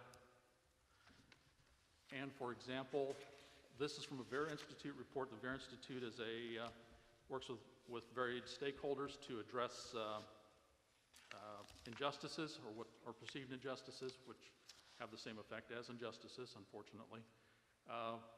If this could be collected in real time, as Sheriff Luce indicated, using the Washington model, we would have better ideas and better able to respond in a more timely way. This is part of from a report on Jackson County. There's a second page from that.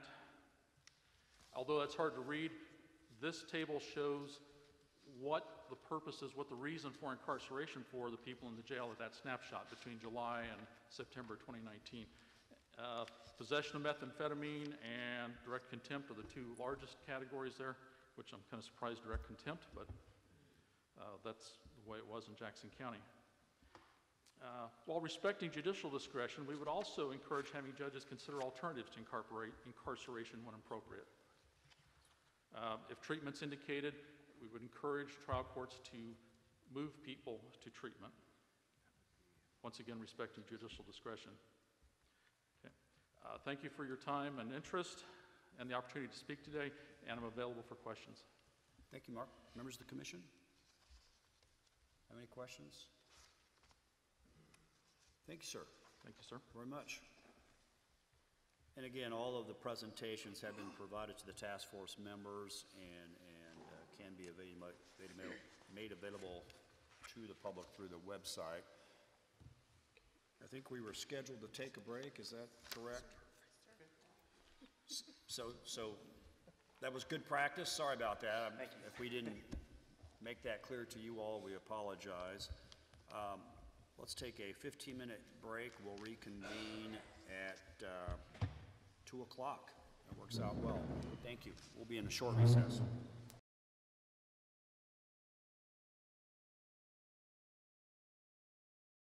Dim them or anything like that. I think everybody's ready to go. We'll reconvene the Jail Overcrowding Task Force.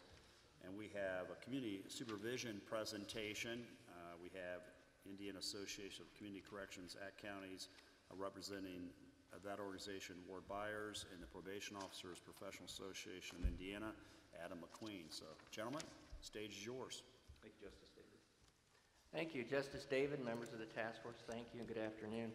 My name is Ward Byers, Marshall County Community Corrections, and as you had mentioned, representing IACAC. Community supervision, as you all know, has a variety of different pieces to that. Everything from probation to community corrections. And within that community corrections element, you have electronic monitoring and home detention. But it also rolls into problem-solving courts, court-administered drug and alcohol programs, diversion services, pretrial, and of course, then the probation department. What we do in community supervision, as a general rule, we are change agents. Our responsibility is to change behaviors of individuals that are in the criminal justice system. And while we do that on an incremental basis. In other words, what I would like to say is that in a lot of cases, the individuals on our supervision programs are on for a short period of time, particularly in community corrections. So maybe the average sentence is 180 days. So what do we do to look at those behaviors and do those incremental changes? So we utilize risk assessments, screeners. So we look at the risk and the need, which Mr. McQueen is going to talk about in a bit, but identify those and then place those individuals in the appropriate and meaningful therapeutic interventions that's going to help change those behaviors, those being evidence-based practices. And those evidence-based practices are programs that have some scientific basis into them that have measured outcomes. They tell us that that individual has changed that behavior or has completed that program successfully. And that's the whole role of the evidence-based practice. Now, what you have to understand, again, is what I was talking about. In those two programs, we can't completely take an individual's 25, 30-year history of poor decision-making and fix that in a 180-day or a 1-year or 2-year period of time. But we can, by lowering their risk upon exit from or completion of our programs, by taking that risk assessment again, that post-risk assessment or that release risk assessment, we hope to see a reduction in their overall risk when we're returning them back out to the community. Now, I do want to say that with the community supervision piece, what is important, in my estimation, and there was discussion about jail treatment programs, and Sheriff Clark, I believe you have a good program in your county. Jail treatment is a very important and key role, as is what happens in the Department of Correction, to begin that process. And in Marshall County, as an example, our jail treatment program is funded through community corrections grants. And so that's how we are able to roll out and fund and work the programs that we currently have. In community supervision, you're talking about how do we reduce jail populations in Indiana. Community supervision, as you all know, it can, and it does, at times, contribute to that population. And it does that in two significant ways, through recidivism or new offenses technical violations that come back into the county jail or go to the state prison. But it also can do that on a short-term impact. And what I want to say about the short-term impact is utilizing the county jail as an immediate sanction for those violations and then reintroducing that individual back into the county or the community after that sanction by utilizing graduated sanctions and incentives. And that is one way in which we reduce the need for county jail utilization. And in most cases and in most counties, we have the practice of utilizing graduated sanctions and incentives. And in most cases, an individual has been through administrative hearings. That individual has had a minimum of 3 technical violations and sanctions and incentives prior to them even going into the county jail or being taken to the county jail in most cases. The recidivism that is indicated and obtained from the Bureau of Justice statistics will indicate that an individual is returned to the Department of Corrections within 3 years of that offense date is considered recidivism. Community corrections and probation can lead to some of that recidivism through technical violations or new offenses committed by that offender. I want to say that in a lot of cases, in the conversation of medication-assisted treatment was discussed by earlier, I want to say that it's vital in order to help reduce that recidivism of individuals with substance use disorders, that anytime a county jail can utilize medication-assisted treatment prior to that release, it's vital. Or if there's a program in place to get that individual to a local treatment facility to begin medicated-assisted treatment, it's vital. Within that first 48 hours after release is generally the most critical time that individual is going to go out and use. And so in order for them to have a successful outcome, they have to have a successful beginning.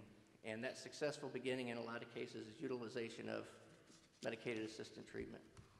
An example in our community, our jail currently doesn't have a program for medication-assisted treatment. We identify those individuals in the jail through screeners, through assessments of the Indiana Risk Assessment and substance abuse and mental health screeners, and then discussing with that inmate if they're willing to participate in medication-assisted treatment. Community corrections will then transport that person to our local treatment provider because arrangements have already been made and they begin that process so that they don't have that period of 48 hours without any assistance, and hopefully then they will not use. A person, in my estimation, cannot be successful coming out of state prison or county jail without some sort of intervention that is currently there, whether that's an evidence-based therapeutic reentry center or a good release or discharge plan that comes out of the DOC. They provide they provide those progress reports, but I think also the case management systems were discussed, Sheriff Clark, and what is vital, and you had indicated that providing information from those screeners to the Department of Correction is important, but that is also important to provide that information to your community supervision partners, because then what should be happening prior to that release is the development of those case plans or those release plans between the jail, between the treatment providers, the community supervision partners, so that that individual can be moved directly into a treatment environment without any significant delay. Adam? Thank you, Ward. So we hear the term evidence-based practice a lot, or EBP, and the different forms of community supervision that have been mentioned so far really focus their services on delivering evidence-based practices. And through these various EBPs, we determine who really to prioritize, what to target, but also, lastly, maybe even most importantly, how to intervene or treat an individual. So all of those things are determined through that. As is standard practice, corrections professionals are continually receiving ongoing training on what works. We have to keep ourselves up to date, and effectively delivering those practices can be very challenging. They're an investment in time and effort. We're dealing with a population that can be extremely challenging, and then when you couple that with the fact that caseloads in some situations are extremely high, it can become difficult to deliver really meaningful outcome-driven supervision. As can be seen here from this chart, in general, probation caseloads across the state are on the rise. Now, if you see here in the yellow represent misdemeanor probation supervisions received. We see that they're relatively stable from year to year. Where we're seeing the rise is in felony probation supervisions received, and since 2015, we've experienced a 29% rise in felony probation supervisions received.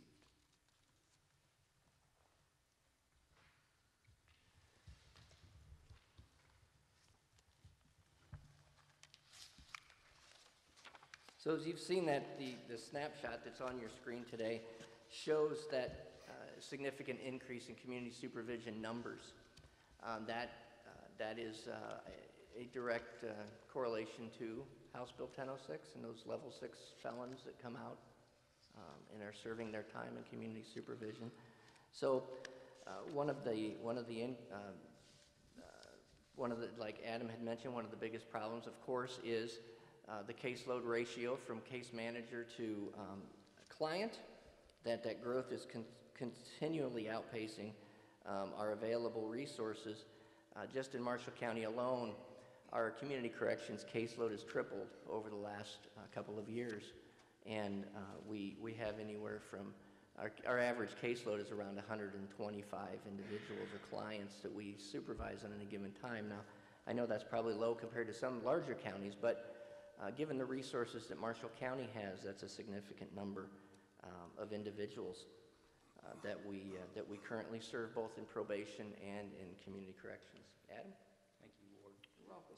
So this next slide is really just intended to demonstrate that caseloads vary across the state, but it's really not uncommon for caseloads to be in excess of 200 clients per probation officer, which again is very difficult to have a meaningful impact when you're dealing with those kinds of numbers. Recently, actually, no, I'm sorry, in 2006, the American Probation and Parole Association actually completed a randomized experiment that compared the services received and outcomes achieved when probation officers had caseloads of 50-to-1 for moderate to high-risk probationers, as compared to what's thought of as the typical caseload of 100-to-1.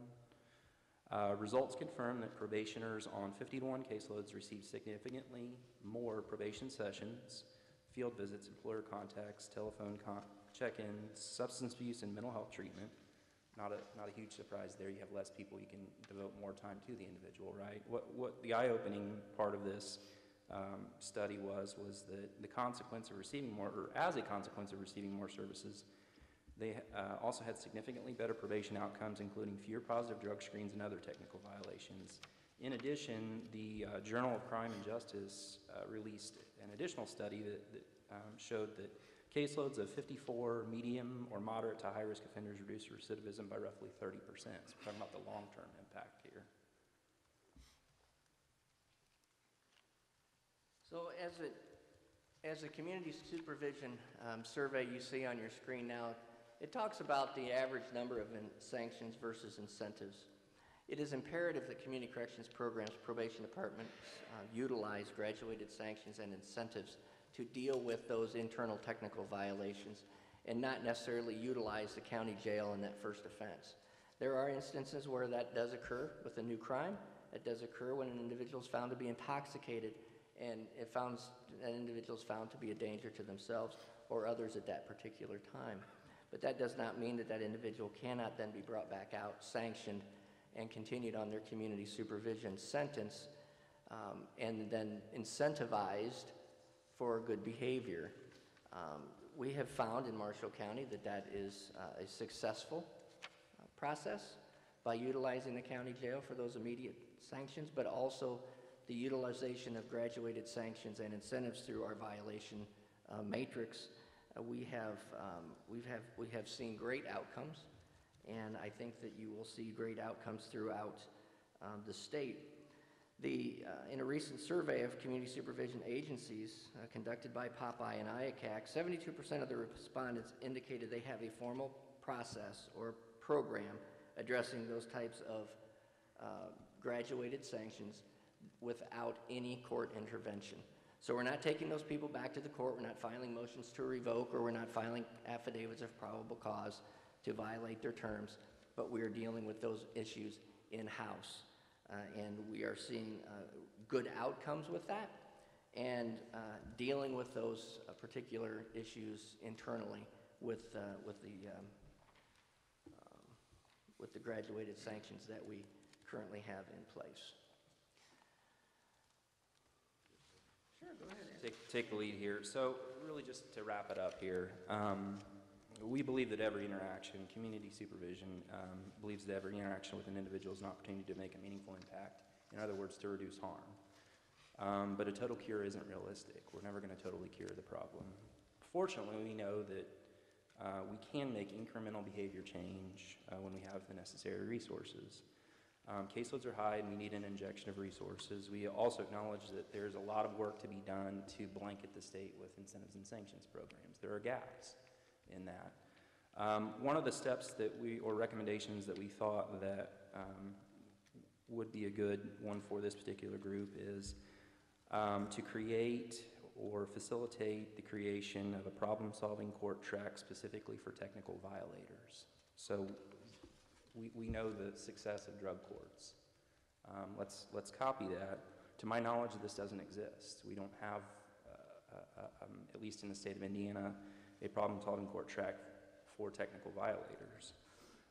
Think of this as an intermediate step. A person comes on supervision, they're enrolled in incentives and sanctions, and that person fails 3, 4, 5 times. The response now is for a petition for formal court intervention. With problem-solving courts specifically for technical violators, this adds a layer in between failed incentives and sanctions and incarceration. Above and beyond that, I feel strongly that the different community supervisions that we touched on at the very beginning, this is the answer. This is the answer to the overcrowding, to continue to rely on your community supervision resources and put your faith in those. Or did you have anything? Yes, I do. Thank you, Adam.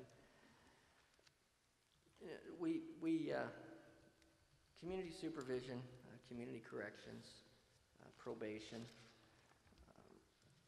we are a partner in all of this with every other community justice partner. We, again, have challenges just like all of you. The length of time that we have with a client sometimes is prohibitive of significant behavior change, but again, incremental change can and does occur.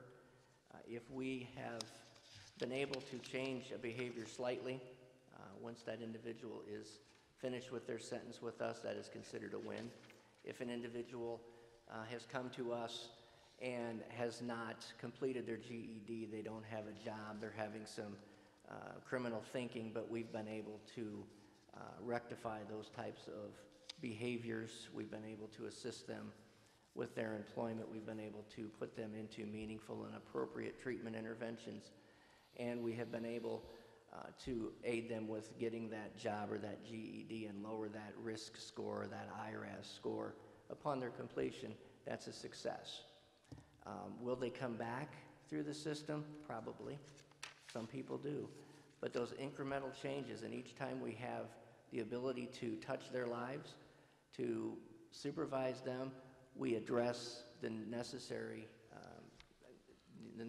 risks and the needs, and we provide them the therapeutic and evidence-based services that they need based upon those risks and mental health and substance abuse screeners. So community corrections, community supervision works. If it's done properly, it works wonders. And it is a great alternative to physical incarceration in your county jail, sheriff, or in your state prisons, Mr. Carter. And so we strive daily in our jobs to be change agents, to help those individuals who have had that 20, 30 years of antisocial criminal thinking to begin that process of change, which takes time. It's nothing that happens overnight. It's something that happens over time with proper and meaningful and appropriate interventions. I want to thank you all for having us here today, and we'll take any questions the task force may have. Thank you, gentlemen. Adam, I'm intrigued by your idea. I would invite you to think some more about that and post those comments, those thoughts on the website by November 8th at 3 p.m. so we have the benefit of some additional thought. And I would invite you, or perhaps challenge you, to think in terms of why would it even have to go to a technical violation problem-solving court? Why could there be some sort of other mechanism by which some of those could be resolved and sanctions already be known to the people on probation and community corrections, so as to even keep them out of court. So we really appreciate. One question I have for both of you, since you have the pulse on your constituents out there, and this is a positive question, who do you want to give a shout out to that's out there doing cutting edge dosage probation, turning things upside down, putting more resources on the higher risk and fewer resources on the low risk, focusing on services and not so much on requirements that traditionally 5, 10, 15, 20 years ago, we give you 22 requirements, none of which cause you to come into the system, but we thought that was the right thing to do. Who's out there that we need to know of that's just doing tremendous work and is not getting the credit or the attention they deserve? Anybody come to mind? Any counties? Probably two for me, and they're two that I pay close attention to what's going on in their county. That's Monroe and Wabash counties. To me, they take the step before everyone else, the steps before everyone else does. And I know that there are other examples of that, but they are who I look a lot of to. people doing great work, but that's why, Yes, Justice. those particular, from your perspective, would be I believe so. great go-bys. I believe so. Ward? So I would like to bring forward Grant County. I think Grant County has done great work. Mr. Cunningham is their director. And in addition, I think that there has been great work also done in Wabash County here in Indiana. I think those two counties are doing great work. All of them are doing wonderful things. There's good programs coming out every day, and our associations through Popeye and IACAC are supporting them. So yeah, I look at Grant County as a real standout in our association as a real leader, and very happy that they do the work that they do. We're very pleased that you put Wabash County on that list. I know it took them a while to get rid of that trial judge they had, so, or at least the one trial judge that they had that caused so much trouble. Yeah, change takes time, sir. And we put you on the spot, or I put you on the spot, so please don't hesitate if other counties come to mind to supplement your testimony on the website. But that's very helpful. At least I believe it's helpful to us to know where there's additional go-bys and people that really need perhaps to have a greater audience for the work that they and the county and all the stakeholders in that county are doing. Members of the task force, any other questions? Yes, Dave? I have a couple. Certainly.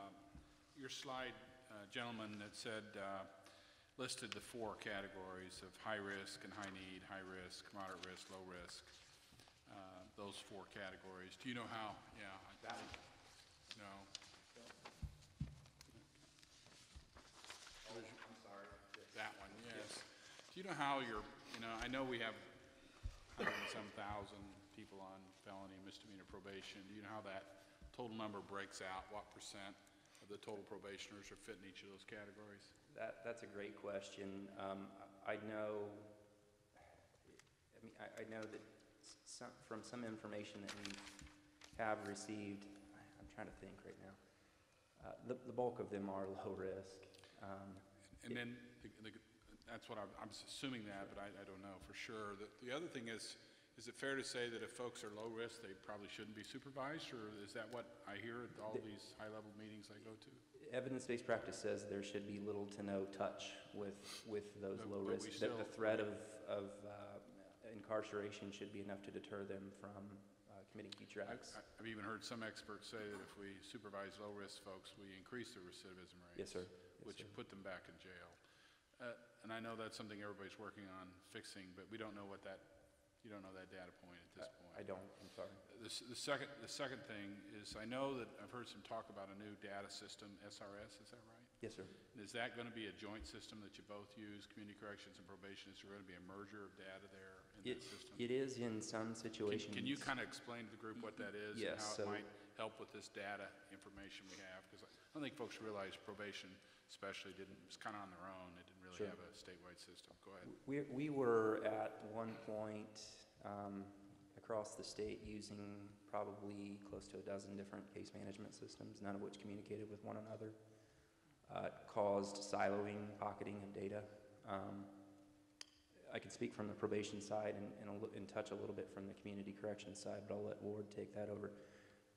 Many of our folks are now moving from whatever they were previously onto the supervised release system, which is a suite within the Insight application that really, only in my opinion, I went from the company that I went to, and I won't mention the name of that company, but from the company that we went to for our case management to SRS, leaps and bounds ahead. Things that I had to, data that I had to collect manually, put into spreadsheets, take hours to crunch, is done with a click of a button. That's constantly improving. It's made my life a lot easier. It is, I think that the intent would be that it would be a case-wide, a statewide system. There are some folks that have been given priority for various needs. That's not something that someone can snap a finger and suddenly you're on SRS. It's a whole rollout process that takes a huge time investment from the folks at Trial Court Technology. Like I said, I think it's going to be wonderful if and when one day we are all on one system and can all communicate in the same language. How much easier would that make life for us? So, Ward, anything?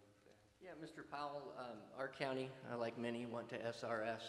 It has revolutionized, honestly, what we do in our data collection. But I think the biggest thing for the Department of Correction, who collects our data for our grant funding purposes, it has standardized that.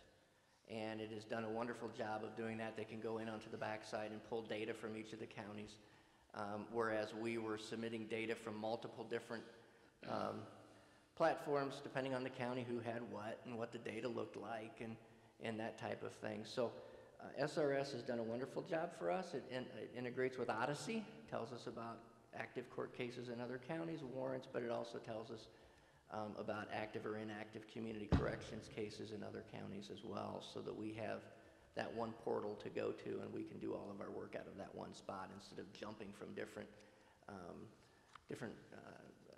websites within the state looking for different things. So it's been a great piece for us.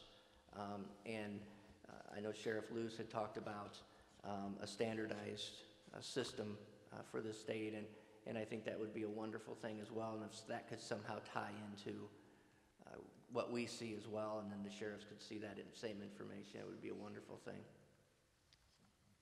Thank you, gentlemen. Yeah, whether that's an Insight application, I don't know how that would work, but that would be really a neat thing if the state could figure out how to fund that. Any other questions? Thank you, gentlemen. Thank you. Excuse me, Sheriff. Yeah, I just had one. You want to go ahead, Commissioner? Go ahead first. I missed two people. Go ahead, please. Thanks, guys. Thank you, Your Honor. This is a probation question. Out of the caseload, that's a pretty big caseload. I wasn't aware of that, so I appreciate you sharing that. Sure. Out of your caseload, what percentage under your supervision is that would otherwise be released to parole from prison that are going to probation. So about 40% from our figures go to probation. Of individuals being released from the Department of Correction. Right, yeah. How much of that is your caseload? I mean, you can do an average, I don't know, you know. I don't know that I could come up with it. I think Is that it it's going to big, or vary. is it small? Is it a small number, or is it significant? It would be hard for me to speak to anyone else other than my own county. In Wayne County, where I'm Assistant Chief Probation Officer, the vast majority come from our local jails. If they're either totally suspended sentences or partially suspended sentences that come from our jails. And the reason that I know that is because my prosecutor just recently shared with me that level 6 and felons and below account for 84% of all of our charges in Wayne County. So there's not really any other place for them to go other than the local county jail. Thanks. Sure. Yeah, just real quickly, I also thought the problem-solving track idea was interesting. Would like to see, does that offer alternatives to incarceration besides just probation and jail? Because I'm sure a lot of the sheriffs would share my frustration, and a large percentage of my population are probation violators, parole violators, work release violators, or in other words, failures of things that we've tried to put on them to help them get through the system. If we could figure out some alternatives besides just probation, jail, like an in-between, step-down kind of a thing, that would be a really big benefit, at least for me personally, and I'm sure for a lot of the other sheriffs in the So state. as an example, in our county, we started a few years ago utilizing community corrections as a graduated sanction without a court intervention. Then probation department notifies the court of the violation, but in their terms, they have agreed that a sanction can be to community corrections. So instead of taking them straight to the jail, they'll be referred to community corrections based upon the agreed upon terms by our local judiciary that was approved. And then we, through case planning with probation, will then GPS alcohol monitoring, our 800 drug line. We have a reporting app called Court Facts that we utilize a lot for our low-risk people, so we have more hands-off with them, which is working very well. Mr. Powell, as you had mentioned, about the low-risk individuals, and less is more with them. But we have started that in our county. So trying to alleviate the need to place individuals in our county jail on certain probation violations, utilizing community corrections as that intermediate sanction. And then stepping them back down to probation is the ultimate goal, so that they can finish out their sentence with them without placing them in the county jail. Thanks. Yes, sir. One of the things we found out on 1006 was the different parties within the criminal justice system did not communicate well. Correct. Nobody's fault. Yep. But now we're understanding the significance of data collection and the importance to us all. Yes. Now's the time to talk to the Sheriff's Association about their RFQ Okay. for what they're doing. I think it would be fantastic if you guys coordinated your efforts so everybody can share information. I would agree. Yeah. So, And as I mentioned to Sheriff Clark earlier, those discharge and release plans of individuals coming out of your jails, of our county jails, to community supervision. So we know what programs they've been in, we know what issues you've had with them, and those discharge or case plans can be vital. It's just like when you leave the emergency room, you get a case plan or a discharge summary. No different than when you come out of the jail. DOC does it with their progress reports for folks coming out on community transition, and that's how we gauge acceptance or denial, that type of thing. So I think that's a statewide effort that can work, and that's something we are in Marshall County working towards, having just received the Justice Partners Addictions Grant through Office of Court Services. We will be working to develop those plans with our jail, placing individuals in the jail to do Criminal Rule 26 work, and as well as recovery coaches, and walking those inmates through the process to that ultimate discharge or release plan to community supervision or to the DOC. well, the Sheriff's Association is right behind you. We'll coordinate from the General Assembly with DOC and you. Certainly, sheriffs. IACAC would be All right? more than happy to work with ISA on any of those issues. Thank you, gentlemen. Thank you. We will now take public testimony, 3 minutes. Please be mindful of your time. Judge David Hoppy, representing the Madison County Unified Courts. Your Honor.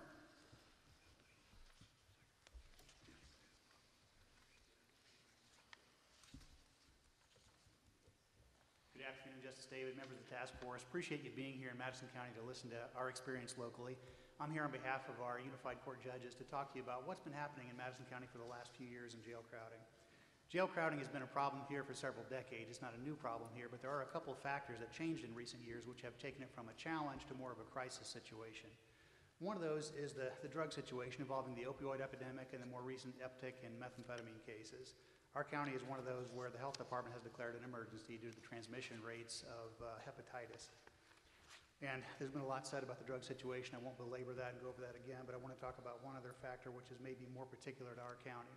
And that is one consequence of the 1006 legislation that has caused us some aggravation of our jail crowding problems. I'm not here to criticize 1006. It was welcome, much needed reform, but as with any complex set of litigation or of legislation, there are some unintended consequences that creep in. Specifically, the factors that have affected Madison County are the redefinition of crimes to increase the number of available level 6s. That's led to an uptick, annualized at about 7% increase since 1006 was put in place here. And that uptick in level 6 cases happened at the same time that placement restrictions were put in place, so that a lot of the level 6 folks weren't eligible to be placed in the DOC, and I understand the policy reasons for that. But it's left us with a situation where, with a pre-existing jail crowding problem, we have nowhere to put those people. The reality on the ground is, for us judges who are doing the sentencing here, we're often in a situation where we have someone who's not appropriate for probation, they need some form of executed sentence, we don't have room for them at the jail, and they're not able to be placed in the DOC. So they end up on some form of community corrections, like in-home detention or work release. Unfortunately, because of those folks are not people we traditionally would have expected to perform well in a community correction setting, a lot of them don't perform well. They do walk away from home detention, they walk away from work release, and when that happens, they end up charged with failure to return. So our failure to return charging rate increased 354% after 1006 took effect. So it was a dramatic increase, and I think it's more of a situation that's happened in our county than in some other counties because of some localized factors. But there has been a really dramatic increase in level 6s overall, particularly in the failure to returns. So those are some of the particular pressures being put on our system here locally. There is some good news locally in what we would need to respond to it, and I want to make you aware of that as we look at situations around the state too. We have a really excellent local cooperation. We've got a jail crowding task force which has been operating for the last 2 to 3 years, and everyone involved in the system has been participating very well with that. Our sheriff and our prosecutor in particular have been very active participants in that program, in that meeting, and all the other parts of the system have been represented as well.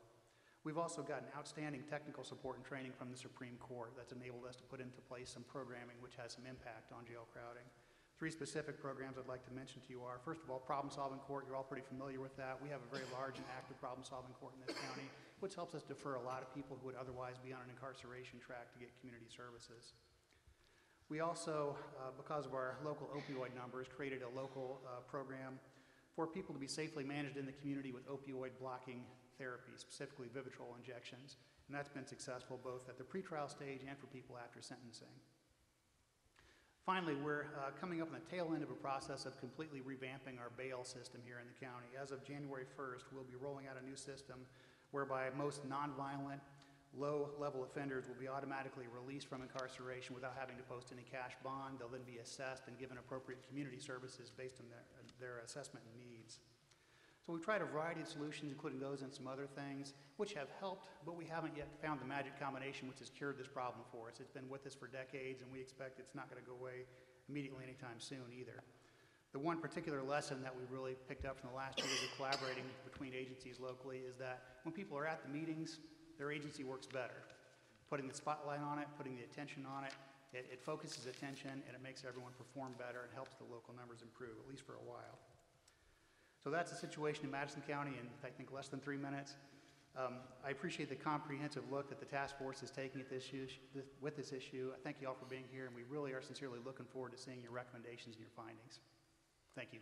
Thank you, Judge, and thank you to your task force that you are participating in and everyone that's been involved in that. And again, we're asking presenters to provide any supplemental items they wish to our website, and and you might just want to copy all the minutes of that meeting, those meetings, and send them to us. Thank you very much. Thank you.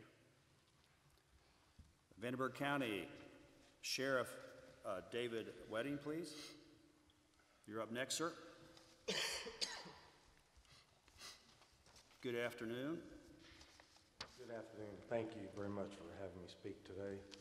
I want to read a quick letter from one of my Superior Court judges. It's Judge Wayne Trockman.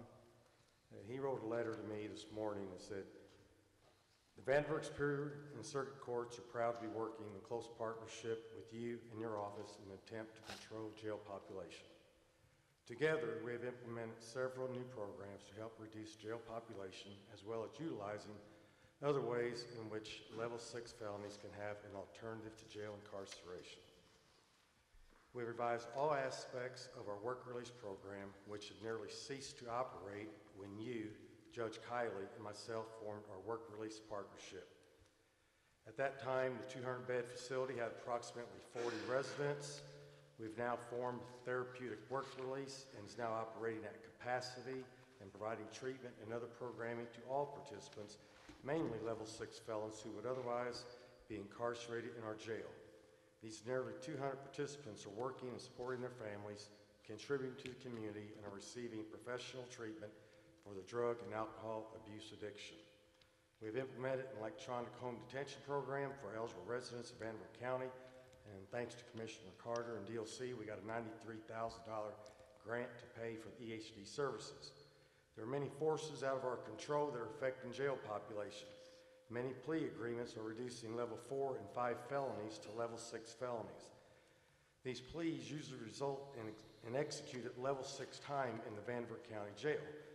The number of shootings in Vanderburgh County have increased significantly this year. In October alone, 15 people were victims of gun violence. Finally, the revisions to the criminal code have made many previously more serious drug offenses now level 6 felonies, which usually result in IDOC time being served at the Vanderburgh County Jail. Thank you for working with the courts to attempt to control this perpetual problem of jail overcrowding in Vanderburgh County. I also have spoken with several psychologists and treatment people in Evansville, and they said one of our problems is we have lack of safe housing for people to go back to, these drug addicts. So they go back to the original area where the drug addictions occurred, and they get back into trouble. They said they also have trouble finding jobs and work. Once you get that felony drug charge or charge on your record, people don't want to hire you. So it's a perpetual problem. A lot of unaddressed mental illness. Many addicts have underlying mental illness, and they also have an adverse childhood experience, or ACE. And this is abuse, neglect, household challenges through the first 18 years of their life, which finds their way into drugs, alcohol, and certainly criminal activity. And I'll close up with, I hope we can get the reimbursement for us housing prisoners up adequately to support our mission of keeping our community safe, because the money we have now is inadequate to support sheriff's offices. I really agree with the talk today about the parole and probation problem we face, because oftentimes people come back in for violations of either parole or probation. And I think if we work on that, we can minimize incarceration. Jails weren't really built for rehabilitation purposes, but now we are short-term housing and long-term as a rehabilitative measure. So there's lots to talk about, and I have very limited time. Lastly, the majority of property crimes and non-violent crimes are pled to lesser offenses, so the courts and prosecutor are doing a reasonable job minimizing the impact towards the perpetrators of crime. This may lead criminals to reoffend due to the consequence not being tough enough. So I'm willing to work with everyone. I've been in law enforcement for 39 years. I met with Representative Sturwalt several years ago supporting House Bill 1006, but I think sheriffs really need to get together and figure it out, because to take on, for us, 162 level 6 felons, we need some support, and we're not getting it presently. Thanks, Sheriff. Thank you very much. That concludes the public testimony today. Justice Goff has been asked to give some remarks and closing remarks from Senator J.D. Ford. Justice Goff? Thank you, Justice David. Over the past several weeks, the people sitting at the front of this room have traveled the state and listened to public comment on issues relating to jail overcrowding in Indiana. They have also listened to the concerns and suggestions of various stakeholders in Indiana's criminal justice system. Those stakeholders include the Association of Indiana Counties, the Indiana Sheriff's Association, the Indiana Office of Judicial Administration, providers of jail medical services, successful local multidisciplinary teams, experts and pioneers in Indiana's bail reform initiative, professionals and leaders from the treatment community, the Indiana Prosecuting Attorneys Council, the Indiana Public Defenders Council, community supervision professionals, legislators leading criminal justice reform efforts, and more. During our time together, it has been observed by more than one person and on more than one occasion that this problem is a complicated one. I agree with that observation, but as we close our time together, I recall all that we have heard over the past several weeks and say with some degree of confidence that Indiana stands better prepared today than at any time in its history to confront this problem. There has always been a tension in the criminal justice system between the need to protect individual rights and the need to protect public safety. Although I am an optimist, I do not think that that tension will ever disappear. But the truth is, most of the time, treating people with dignity and respect is the best thing you can do to make your community a safer place. And with that truth in mind, I say this: if you are a treatment provider, if you serve in local government, if you serve in corrections, if you are a victim, if you are a public defender, if you are a corrections professional, if you are in law enforcement, if you are a judicial officer, or if you are simply a concerned Hoosier, know that your interests are important. Know that this body will endeavor to understand them and, to the extent possible, serve them for the betterment of all Hoosiers. Finally, and perhaps most importantly, please educate yourself on the work of this body. Please take the time to read the materials on the website, and please understand them for all that they are. Because while it is true that this body will consider them in its deliberations and recommendations for policy reform, you can make use of them as well. No community is exactly the same. We have different challenges, different available resources, and different ideas on how best to solve certain problems. You can and should be a part of the solution. People in your community need your best efforts to succeed and to stay safe, and they need your best efforts now. Thank you. Thank you, Justice Goff. Senator Ford? Thank you, Justice David, and I'll just ditto Justice Goff, but I just wanted to kind of do some recap of myself. First of all, thank you so much to this committee for the work that we're doing. It's been an honor to serve with you all, and I've certainly learned a lot. Thank you for the presenters that have presented throughout this time, and certainly thank you to the public for giving us your feedback. I've taken this assignment very serious. I have met with all 3 sheriffs of the counties that I represent, toured the Marion County Jail. I've listened to jail command staff as well as talked to inmates along the way. And one of the things that keeps ringing in my mind is that as inmates were sharing with me, they mentioned that they've tried to get help along the way, but was turned away or refused. And so I think we've got to do a better job in that. I've also heard inmates say to me, or offenders say to me, that no one has believed in them throughout their time. And I think that that's something that we should all take heed. The Marion County statistic that was shared this afternoon is very frightening to me, and I definitely like the discharge plan that we've shared today. Some of the things that we talked about today: more treatment in jails, lack of funding, no standards with the screening for individuals, access upon release. I think that's all stuff that should definitely be on the table. Also, expanding recovery works, maximizing the MAT, care coordination, and then the changing it from 30 days to 90 days, I think should also be on the table. The one thing I've heard throughout this entire time is that we need to do a better job of collecting data, and so I think that that's definitely something that we should consider as we make our final recommendations. But we're all here to address this issue. We're taking it very serious. I'm happy to report that. I just hope that as we make those final recommendations, that we understand that we move away from warehousing folks and getting the desperate treatment that these folks need. In other words, looking at the factors at the front end instead of us frantically trying to fix this issue or this problem at the back end. A couple of the issues that I see, improving mental health access, both inside the jail and also outside the jail, enhancing the opioid addiction services, and certainly providing a livable wage for folks so we can lift those Hoosiers out of poverty. These are some of the issues that I see, and I stand ready to help. And again, I just want to say thank you to all the members involved, and I appreciate all the work that we've done so far. Thank you. Thank you, Senator Ford. It was 2 or 3 years ago, I was working with a group of people in a county, and they were struggling to try to improve some processes, and I ran across a quote from Mother Teresa that said, I can do things you cannot do, and you can do things that I cannot do. Together we can do great things, trying to bring this group closer together.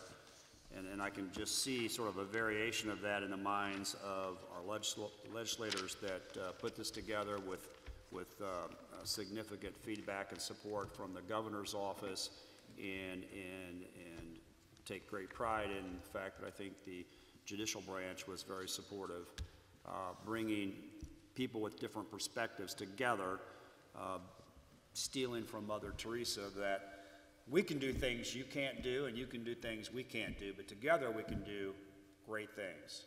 And that is, I think, what we've been trying to do and what we intend to do. Thank you for your attention today. Public comments can be submitted up until 3 p.m. on November 8th, so if you want to work at night or work during the day, we certainly will be the beneficiaries of your comments. We will have another meeting on November 25th at 1 p.m. in Indianapolis. That will be an executive session, and a portion of that may be open to the public, and we'll make that announcement very quickly.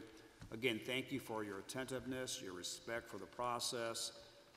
Again, please don't neglect to post any additional comments, and I'd just like to publicly thank the members of the Jail Overcrowding Task Force. It's been a great honor to serve and to continue to serve with you in this endeavor. So we are adjourned. Thank you.